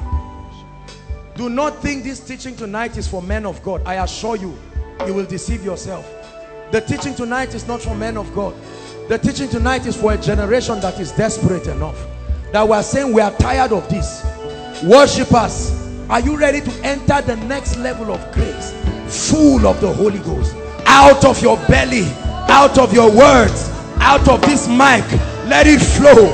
Rivers of healing, rivers of blessings, rivers of power, rivers of grace. Let the sick be truly healed. Let the oppressed be truly delivered. Set a new standard. Rise beyond nominal Christianity. Rise beyond average. Yes, you're a man of God, but there is more. Yes, you're a woman of God, but there is more. Rise up on your feet, everybody. Let's travel for a few minutes. Let it rain. Open the floodgates of heaven. Let it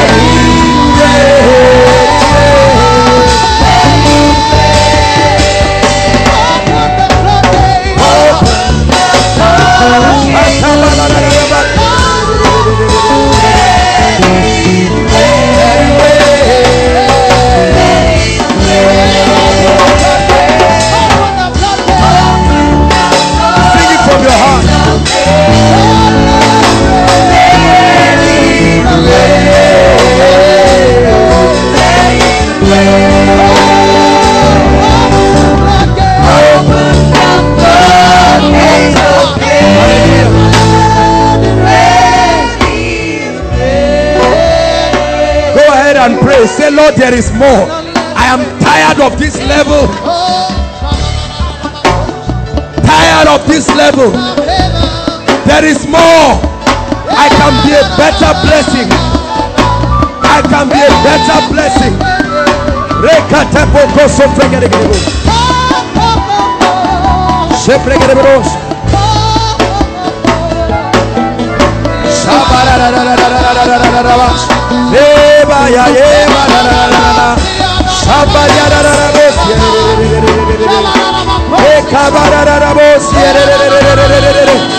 A generation of power, a generation of miracles, signs, wonders, living careers of the glory, yielded to the Spirit, yielded to the Spirit, yielded to the Spirit, that will confront the gates of hell, confront the gates of hell.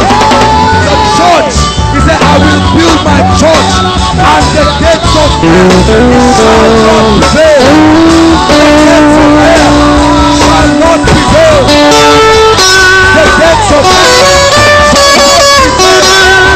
The gates of hell shall not prevail.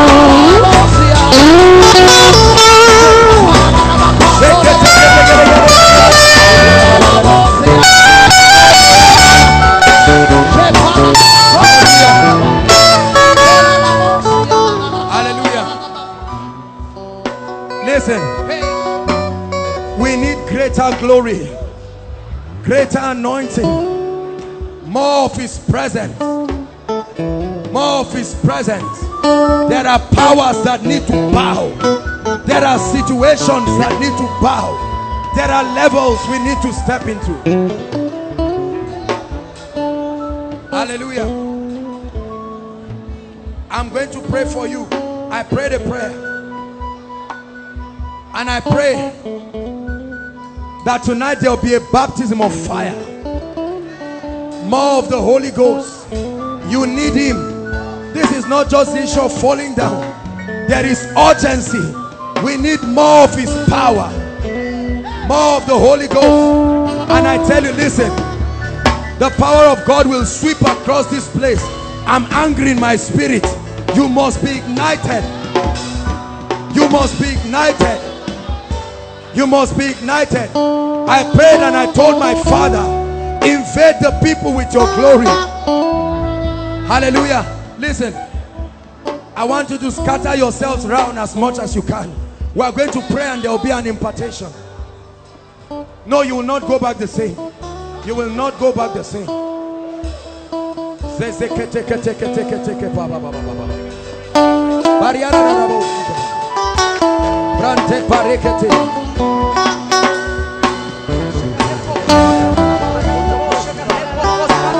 Hallelujah. Hallelujah. Listen, listen, listen.